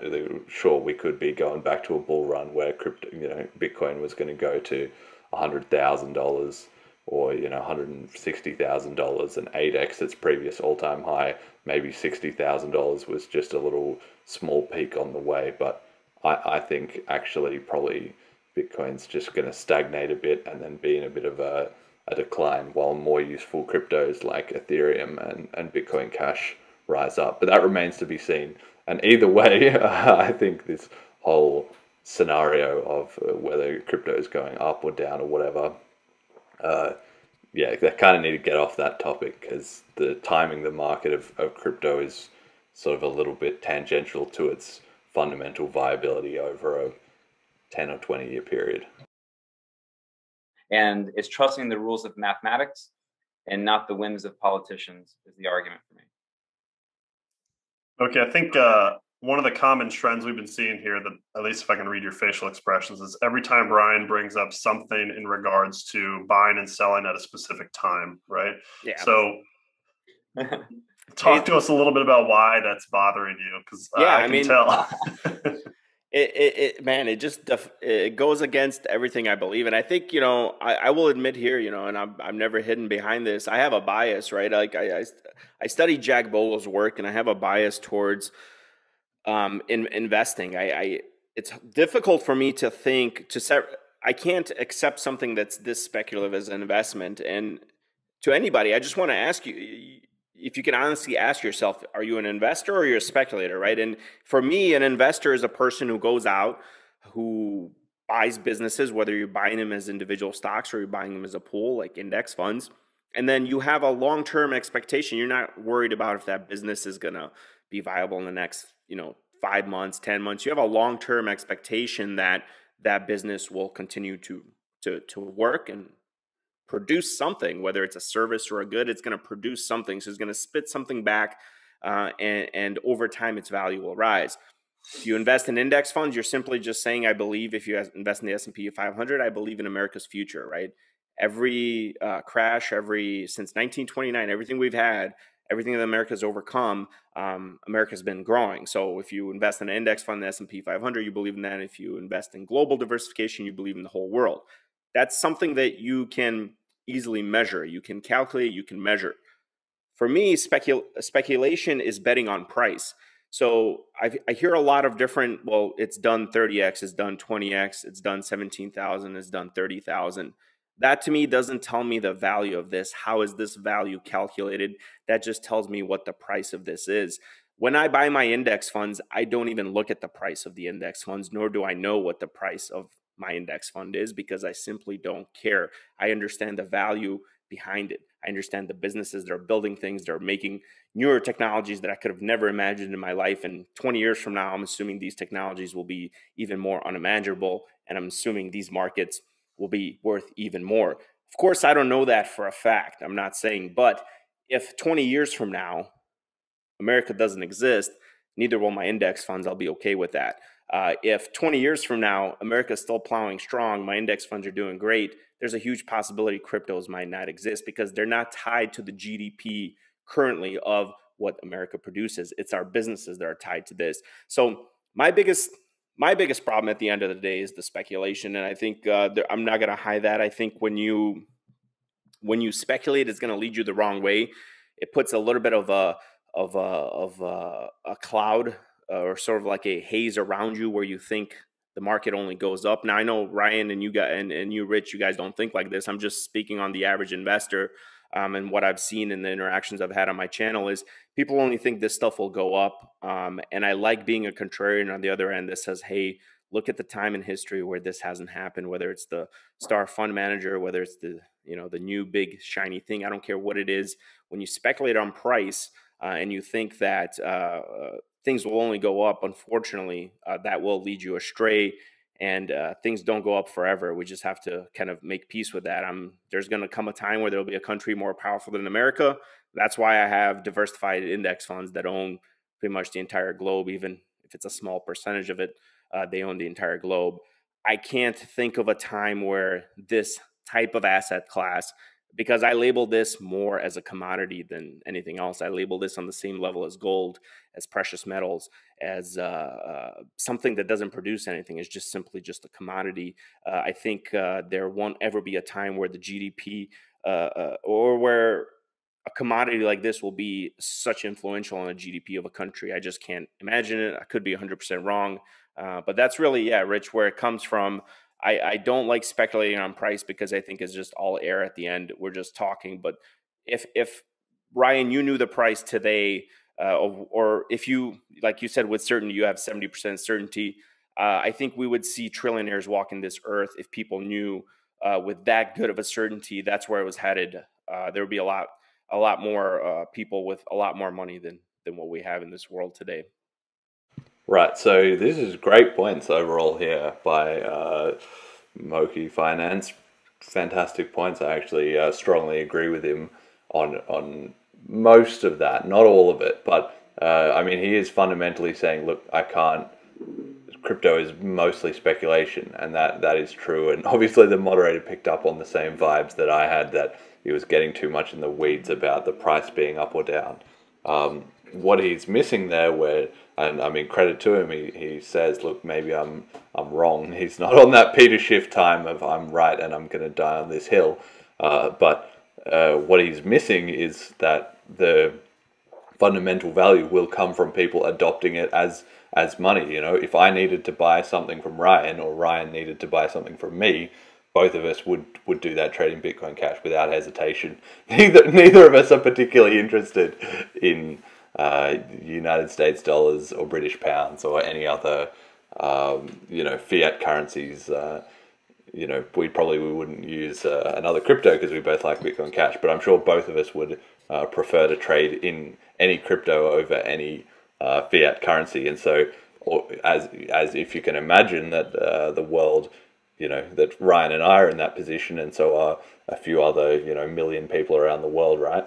But as that spreads to be everyone, well, then that's the way that the world will transact. And in that way, if you had 50, 60, 100% of America trading in Bitcoin Cash, or even just cryptocurrencies generally, then of course the GDP of America would be tied to how that cryptocurrency was performing and that's, it's really as simple as that. But so far in this discussion, we've seen very little talk about the actual adoption for retail payments. Obviously, Ryan has said that he's been doing some of that, and there was a little bit of acknowledgement about some of that with Dogecoin. But for the most part, things have got off that topic, which is really where crypto is strong. And in the long game, that's kind of what it's playing at, and that's where its value comes from, and being more focused on the short-term speculation.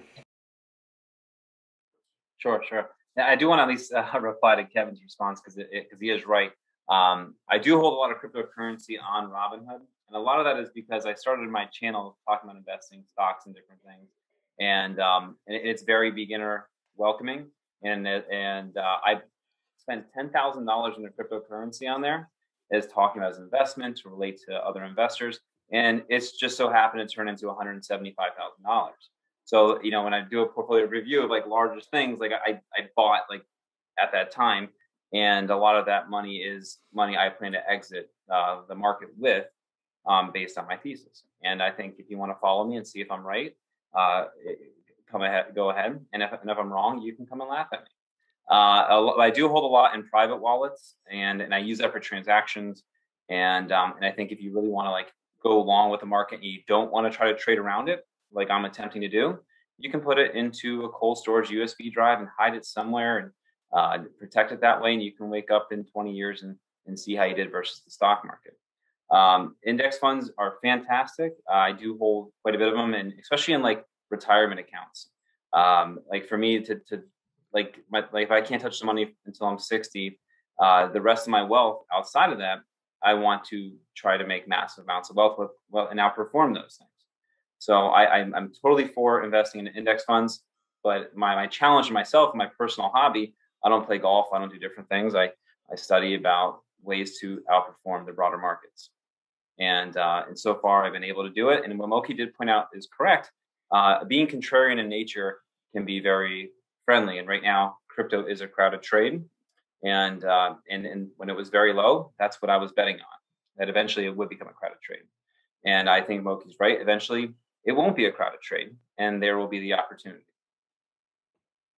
But that the contrarian also plays well, and also investing in diversifying. You can also diversify your investments, as Peter Lynch used to say. You're protecting yourself against your own possible ignorance, and that's good. But if you are giving up an opportunity to outperform, and like Moki said earlier, you can either get more wealth faster, or you can delay that process if you're wrong. It's a risk you have to be willing to take. Yeah, and for those who are listening that are not familiar with cryptocurrency, the reason Ryan's kind of talking about Robinhood in that way is because you cannot, currently on Robinhood, you cannot take things like Bitcoin off of Robinhood and put it in cold storage. People call it like the IOU. Robinhood's been like, yeah, well, we promise, that you'll be able to get it off of our brokerage at some point. So other exchanges, Robinhood's never lied to the investor, right? Yeah, they're known for their trust. So but that makes sense why that'd be more of the transactional one, or not transactional, but the ones that you would actually sell versus keep in cold storage. Ryan, or actually, let's go over to Moki real quickly. I just want to know, what are your thoughts on things like gold and precious metals? Let's play the old school Bitcoin, right? Like what do you think about that kind of stuff? I don't think it belongs in a portfolio. It goes back to kind of what Ryan was touching on, is you have to.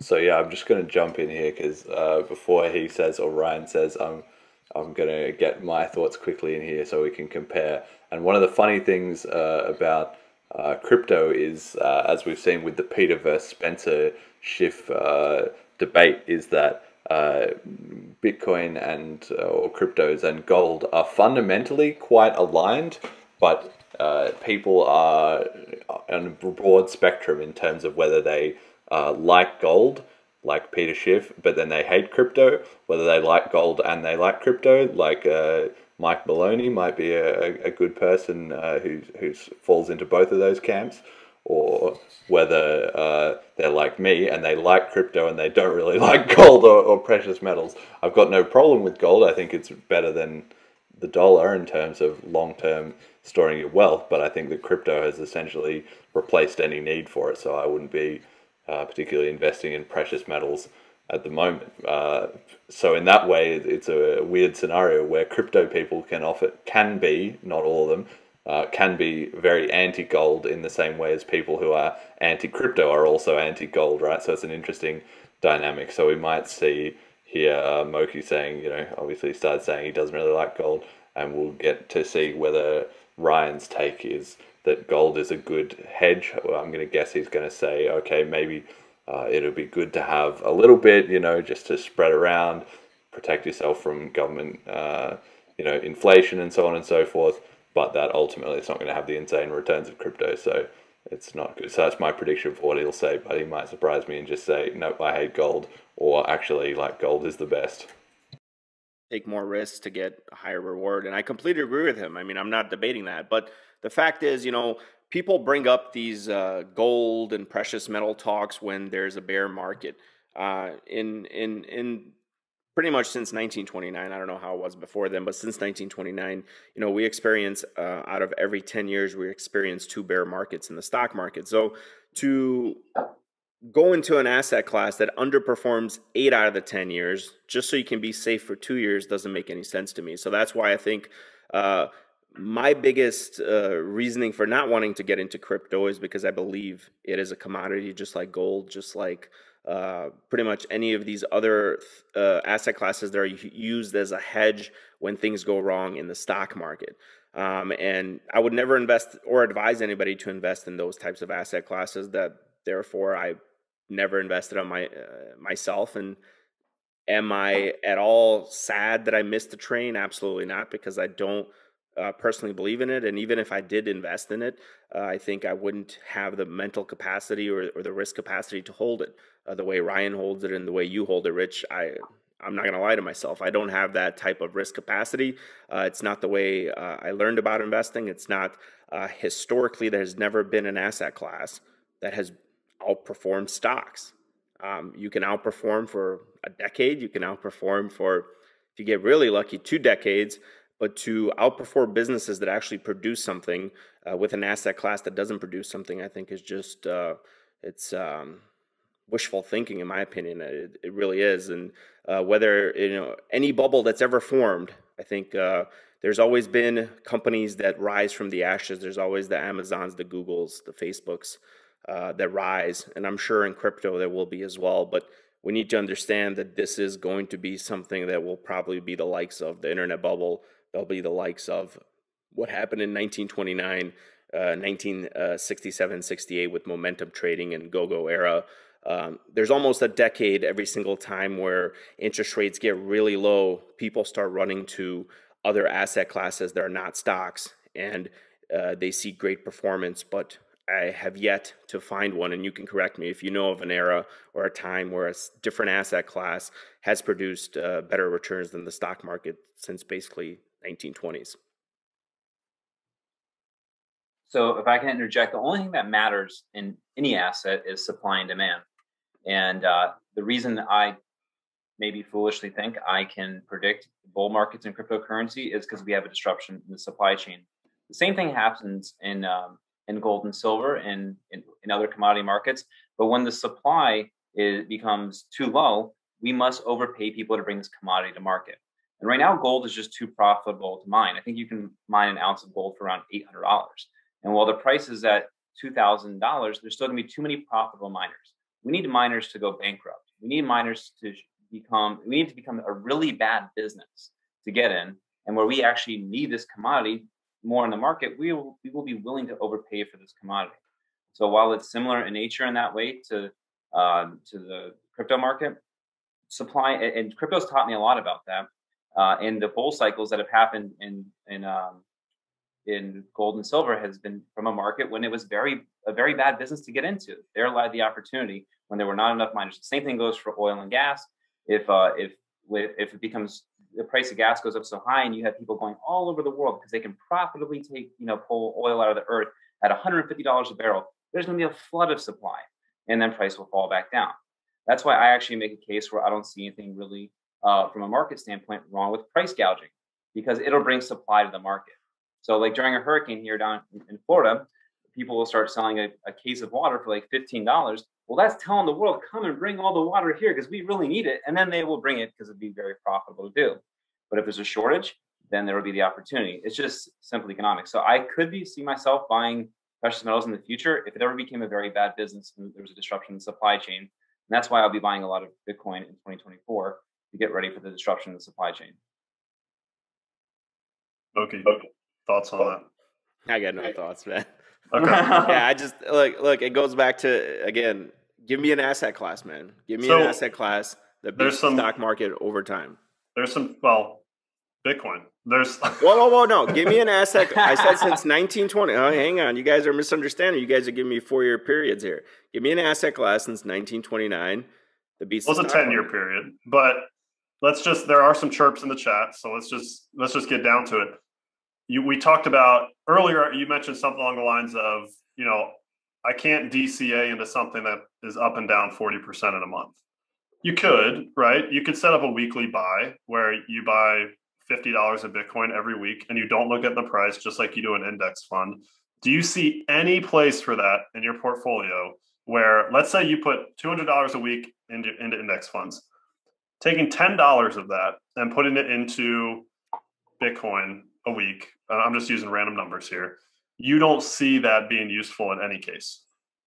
Right, so glad to see this. The commentators on the live stream obviously thinking along the same lines as me with my earlier comments. We've already seen MokiFinance shaking his head a little bit here during this question. Very, very good question by the moderator. So interesting to see what his take is here.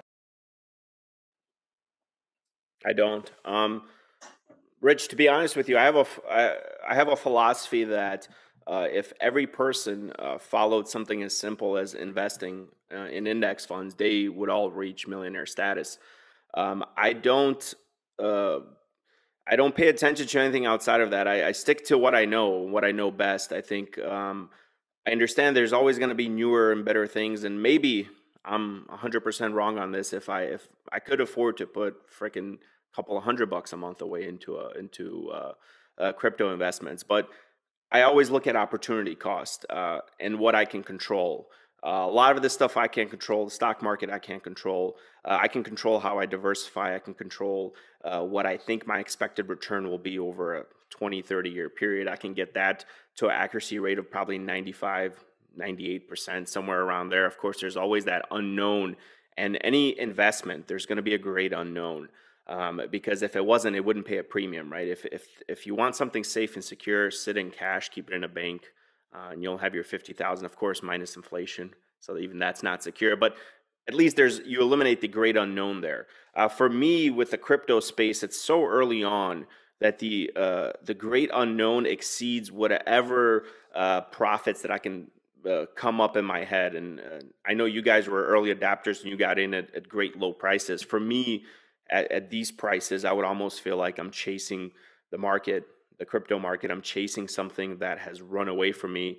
And if I wouldn't have invested in it back in 2017 after it crashed, and a little secret, I did own Bitcoin back in my speculative days. So I'm not here to say that I've never invested in it. I have invested in it. I've owned Bitcoin after, in 2018, I bought Bitcoin at 3,000 and I got out at 9 or 10,000, something like that. So that was, again, me before I embraced index funds, before I embraced passive investing, before I embraced something that works so well that you could do it with your eyes closed. Wow. So yeah, a bit of a twist in the tail there. The fiat, side of the argument being in on the Bitcoin and out, and I mean, even at the start of the talk where he said he doesn't have any of his own money in it. Interesting that it then emerged, okay, well, maybe now he doesn't, except for that bit that Ryan gave him, but that he bought it in there. And, funny enough, I kind of wonder how he went about it and did it, because obviously getting involved in 2018, that was after the split from Bitcoin Cash in 2017. So at that time, the narrative wheels were already grinding away for Bitcoin to be a commodity, digital gold, buy and hold, all this crap, right? And none of the actual, oh, it's going to be a currency that people can spend and trade with and so on and so forth. So it seems like he picked his moment, and well played, hats off that he got in and out at the right time. But I'm fascinated, as I've seen with my going to meetups recently in London, that because of that huge shift in the narrative at the time of the fork, and with Bitcoin being the market leader, that so many people involved in cryptocurrency see it as a speculative asset or a commodity and not as a currency or a form of money. And I think things are going to swing back that way as Bitcoin Cash kind of rises to prominence, and as more and more people get comfortable with it, more and more people are going to find that it's easier to make daily trades, because there'll be more people around you willing to do that kind of thing. But it's funny that MokiFinance obviously got involved and made some dollar gains and everything. But people can get involved peripherally in cryptocurrency and not kind of get to the core of it, like that it is actually a revolution in money, in day-to-day transacting. But I guess that's just not apparent because that in many parts of the world, probably in almost nearly all parts of the world, that's not easy to just see in front of you. But obviously, as people start to see that, it will start to take off, and by then, a lot of the opportunity to have made outsized returns on it will have gone away. So obviously, Moki has his philosophy that he wants to do what is easy and lowest risk.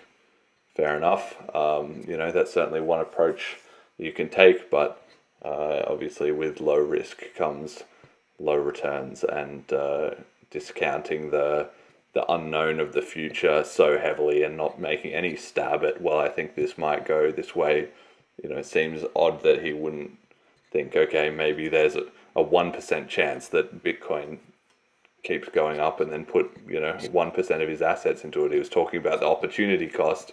Well, the opportunity cost of not owning cryptocurrencies is very, very high, and the opportunity cost of owning them is very small if he only wants to put in a small asset percentage. So in that sense, it's another point where his own argument, I feel, doesn't really stack up against itself, because clearly he's smart enough and he knows enough about it to understand that this probably isn't going away, and there is not zero value to the thing in its entirety.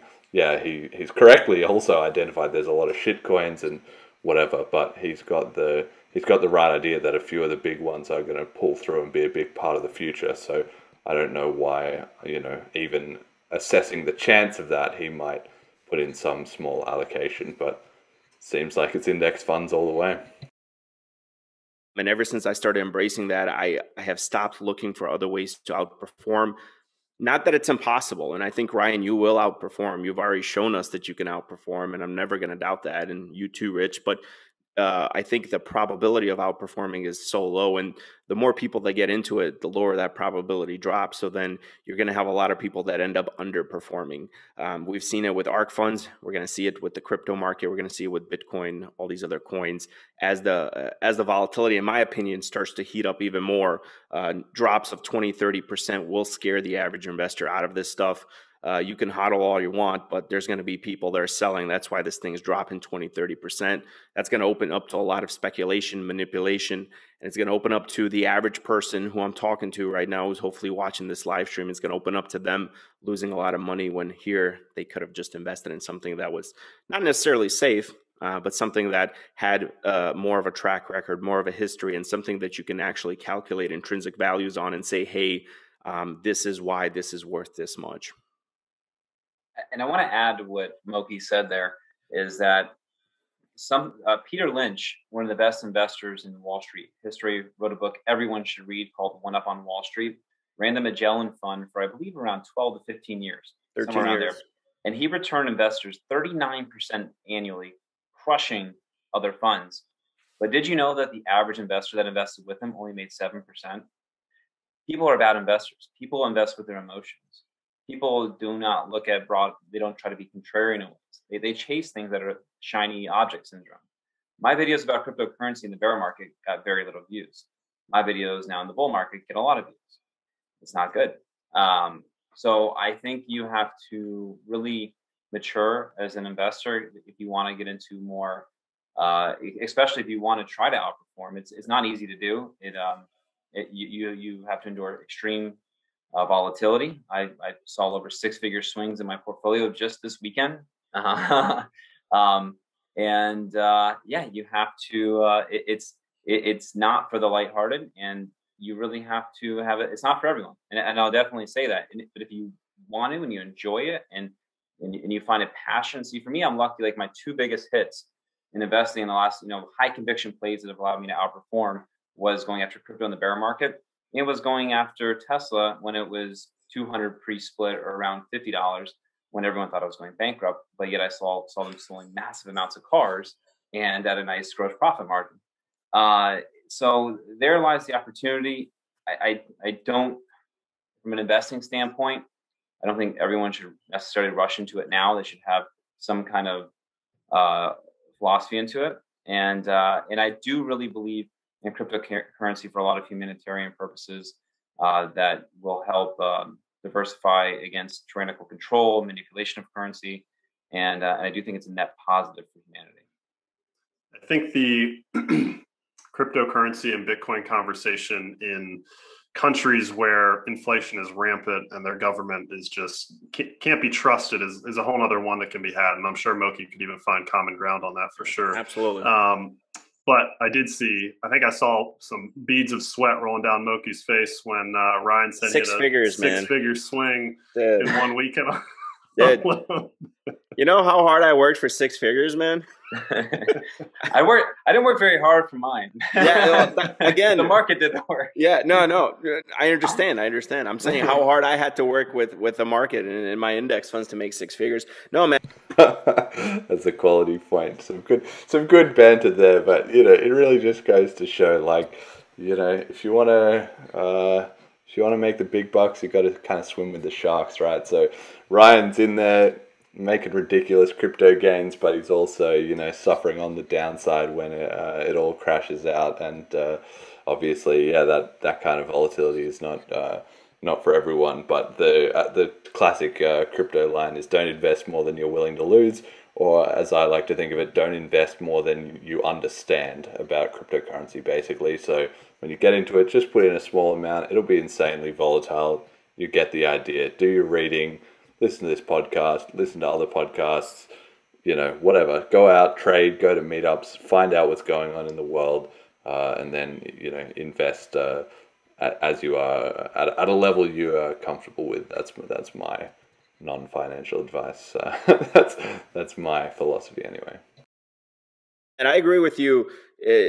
I think we're finding common ground. We see that, and I'll speak some things you guys maybe didn't know about me. I was in Tesla early too, but I got out at the wrong time.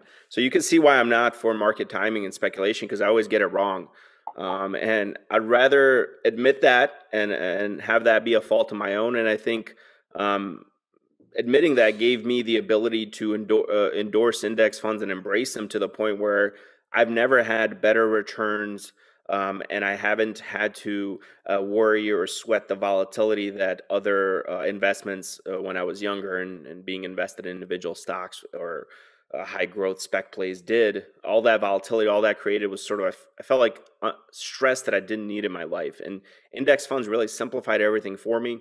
It allowed me to 3x my wealth really quickly, faster than I would have imagined. But of course, we've been in the greatest bull run when it comes to the stock market, and even what happened in March of 2020 is nothing to a crash that could be a lot bigger than that, 50-60% like we've seen in the past. So I'm not going to say that this will continue with the stock market, but just to touch back on, I cannot see myself losing $1,000 in this. So I can't imagine losing six figures, or not losing, I shouldn't say losing. I can't imagine a six-figure swing. I don't want to get personal or into net worth or anything, but even if my net worth was $10 million, I can't imagine seeing a six-figure swing in my portfolio. It's not, I wouldn't be able to handle it. And I'm, willing to admit that. And I think you, Ryan, too, will agree that most people, I don't know, maybe if I'm not the majority in this, but most people wouldn't be able to handle it either. And unfortunately, they would make the wrong decisions, decisions that I've made before as a well-educated investor versus what these new investors are doing with no research, no convictions, basically reading something on a forum, on a Reddit, on a tweet, and kind of going in there blindly. I think my end goal with all this, whether the cryptocurrency does well or not, doesn't really matter for me. I'm not invested. My end goal is to try to save a lot of people from losing money and buying into assets that are highly speculative and buying at the worst possible times. And if I can reach one person and stop them from doing that, maybe I ruin their future, and maybe I save them a bunch of money. So that's all I got to say on it. For me personally, there's no way in heck I can handle it. And I'm willing to be man enough to admit that. And I think that's fine as long as you know what you can handle. I've talked to investors that can't handle a 60% stock position. They need to be 80% bonds or 60% bonds. And uh, I say, great job. You figured out what you can handle. Of course, they know they're going to have lower returns. And I'm not going to sit here and say that, seeing something run up 300, 400% while my index funds are doing, 20, 40%, doesn't kind of make me think, oh, what if? But at the same time, what ifs don't do me any good. I know this is where my safe zone is. This is what will keep me invested long term, and this will help me get to the status that I'm going. I think me and you, Ryan, are both on the same sort of trajectory. We want to retire early and buy our time back and be able to do what we want with our investments. And I think we're taking two different approaches to getting there, not just with our investments, but in the way we treat and look at money. I know we've talked before about you kind of using debt as a tool to help you get further along and leveraging it. And of course, I'm anti-debt and 100% cash. So you could probably see where I'm not going to be a Bitcoin a lover either when I'm so committed to physical cash and the U.S. dollar and buying things in cash. So I've had a lot of fun tonight, man. I think you've opened up my eyes to possibly. All right, just before we get into that, it looks like they're starting to wrap it up. There's only 5 minutes left on the video. But yeah, big ups to Moki on this one. Yet again, another set of great points. It is true. One of the most important things, know thyself, right? So everybody needs to make the right decisions for them, and everybody is different, right? So if he's not somebody that can handle or enjoys that kind of volatile aspect to cryptocurrencies, then it's good that he understands that and that he's not involved. And obviously he's aware that he's speaking to a very conservative crowd, in terms of people that follow his advice. And that's obviously a bit of a self-fulfilling prophecy, right? Because he had that kind of advice, more conservative investors would be drawn to that and appreciate listening to that. And then it sort of builds on itself in a cycle, right? Whereas for Ryan and I, it's going to be the opposite, right? It's going to be more targeted to people that are willing to be a bit on the fringe or ahead of the game and going with the volatile cryptos. So yeah, I got to say, hats off really to Moki on this one, that he's not saying that crypto is not going to work out, just that it's not for him. And while eventually it will be for him, down the road, once it is more stable, or once he's seeing it used absolutely everywhere and he understands that it's not going anywhere and it's going to be adopted, or he can see it being traded for real goods and services in his local area, and that will be, should be convincing at that stage. By that time, he'll also be able to invest in it and not have insane volatility and have it be safe. So yeah, that's I got no beef with that. That was some great points. Maybe down the road, if I see it profitable enough to maybe put away a couple of dollars into something like Bitcoin Cash. That's the only one that I'm honestly still seeing as a big use case. You really opened up my eyes when you sent me that $5, and really opens a world of possibilities of how easily we can send money to one another within really milliseconds. And the only other thing I can say on it. Yeah, amazing. Great work here by Ryan. And I think this is the biggest ringing endorsement. This is music to my ears. This is what I love to hear, right? Which is that for somebody like Moki who knows that, okay, crypto is very speculative, and there's obviously a lot of hype, and he's smart enough to know, look, I'm going to stay away from that if I don't understand exactly what's going on. But Ryan sending him Bitcoin Cash, it's just money. It's as simple as that, right? And how easy and frictionless and low cost it is. It's very easy for people to understand the real utility to that. And that's at the end of the day, when all these other coins go bust or are irrelevant in 10 or 15 years, that's why cryptocurrency, is still going to be here in the form of Bitcoin Cash, following it on its rise to global reserve currency. And maybe that's something that Moki can get on board with, even if he and I agree that most of crypto is speculative bullshit, basically. Is the cost. I know the transactional costs for that are really low, but costs to actually own this as an asset class are still high. And if Jack Bogle still would see these costs, something like is it CoinDesk or Coinbase? I forgot the name of them now. Coinbase. They're charging Coinbase. They're charging like 50 basis points for transactions under $10,000. That doesn't do anything good for the individual investor if you're heavy into speculating and buying and selling. It's really the middleman that's making out there. Traders can trade between one another, and that's what makes up the market. But the difference is the person in the middle who's getting those transactions. They're the one that are actually making the money, while the traders are kind of just trading back and forth. So I think if costs can come down, and I'm sure as more people start to use it and it becomes more secure, it could. But for now, I don't see myself probably within the next 4 or 5 years getting into holding this as an asset class. So again, I want to touch on the fact that that in this time in the market, and certainly if I'm right and we go much higher, we're going to need more voices like Moki to save people from themselves. I don't think it should be a government force. I think it should be in a voluntaristic way by people offering thoughts and opinions in the market. And the best time to buy crypto was last year. This is not the best time to buy it. Do I think there's some more juice to squeeze out of this thing? Sure.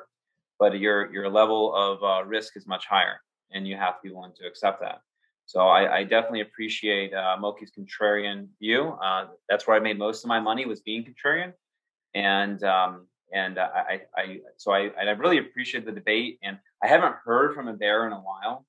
And I really thought it was a good idea to do this at this time, especially after the crazy market volatility that we had, and hopefully bring more light to this asset class to people that are watching and listening, and hopefully they found value. And if you guys found value, please let me know what you found interesting in the comment section.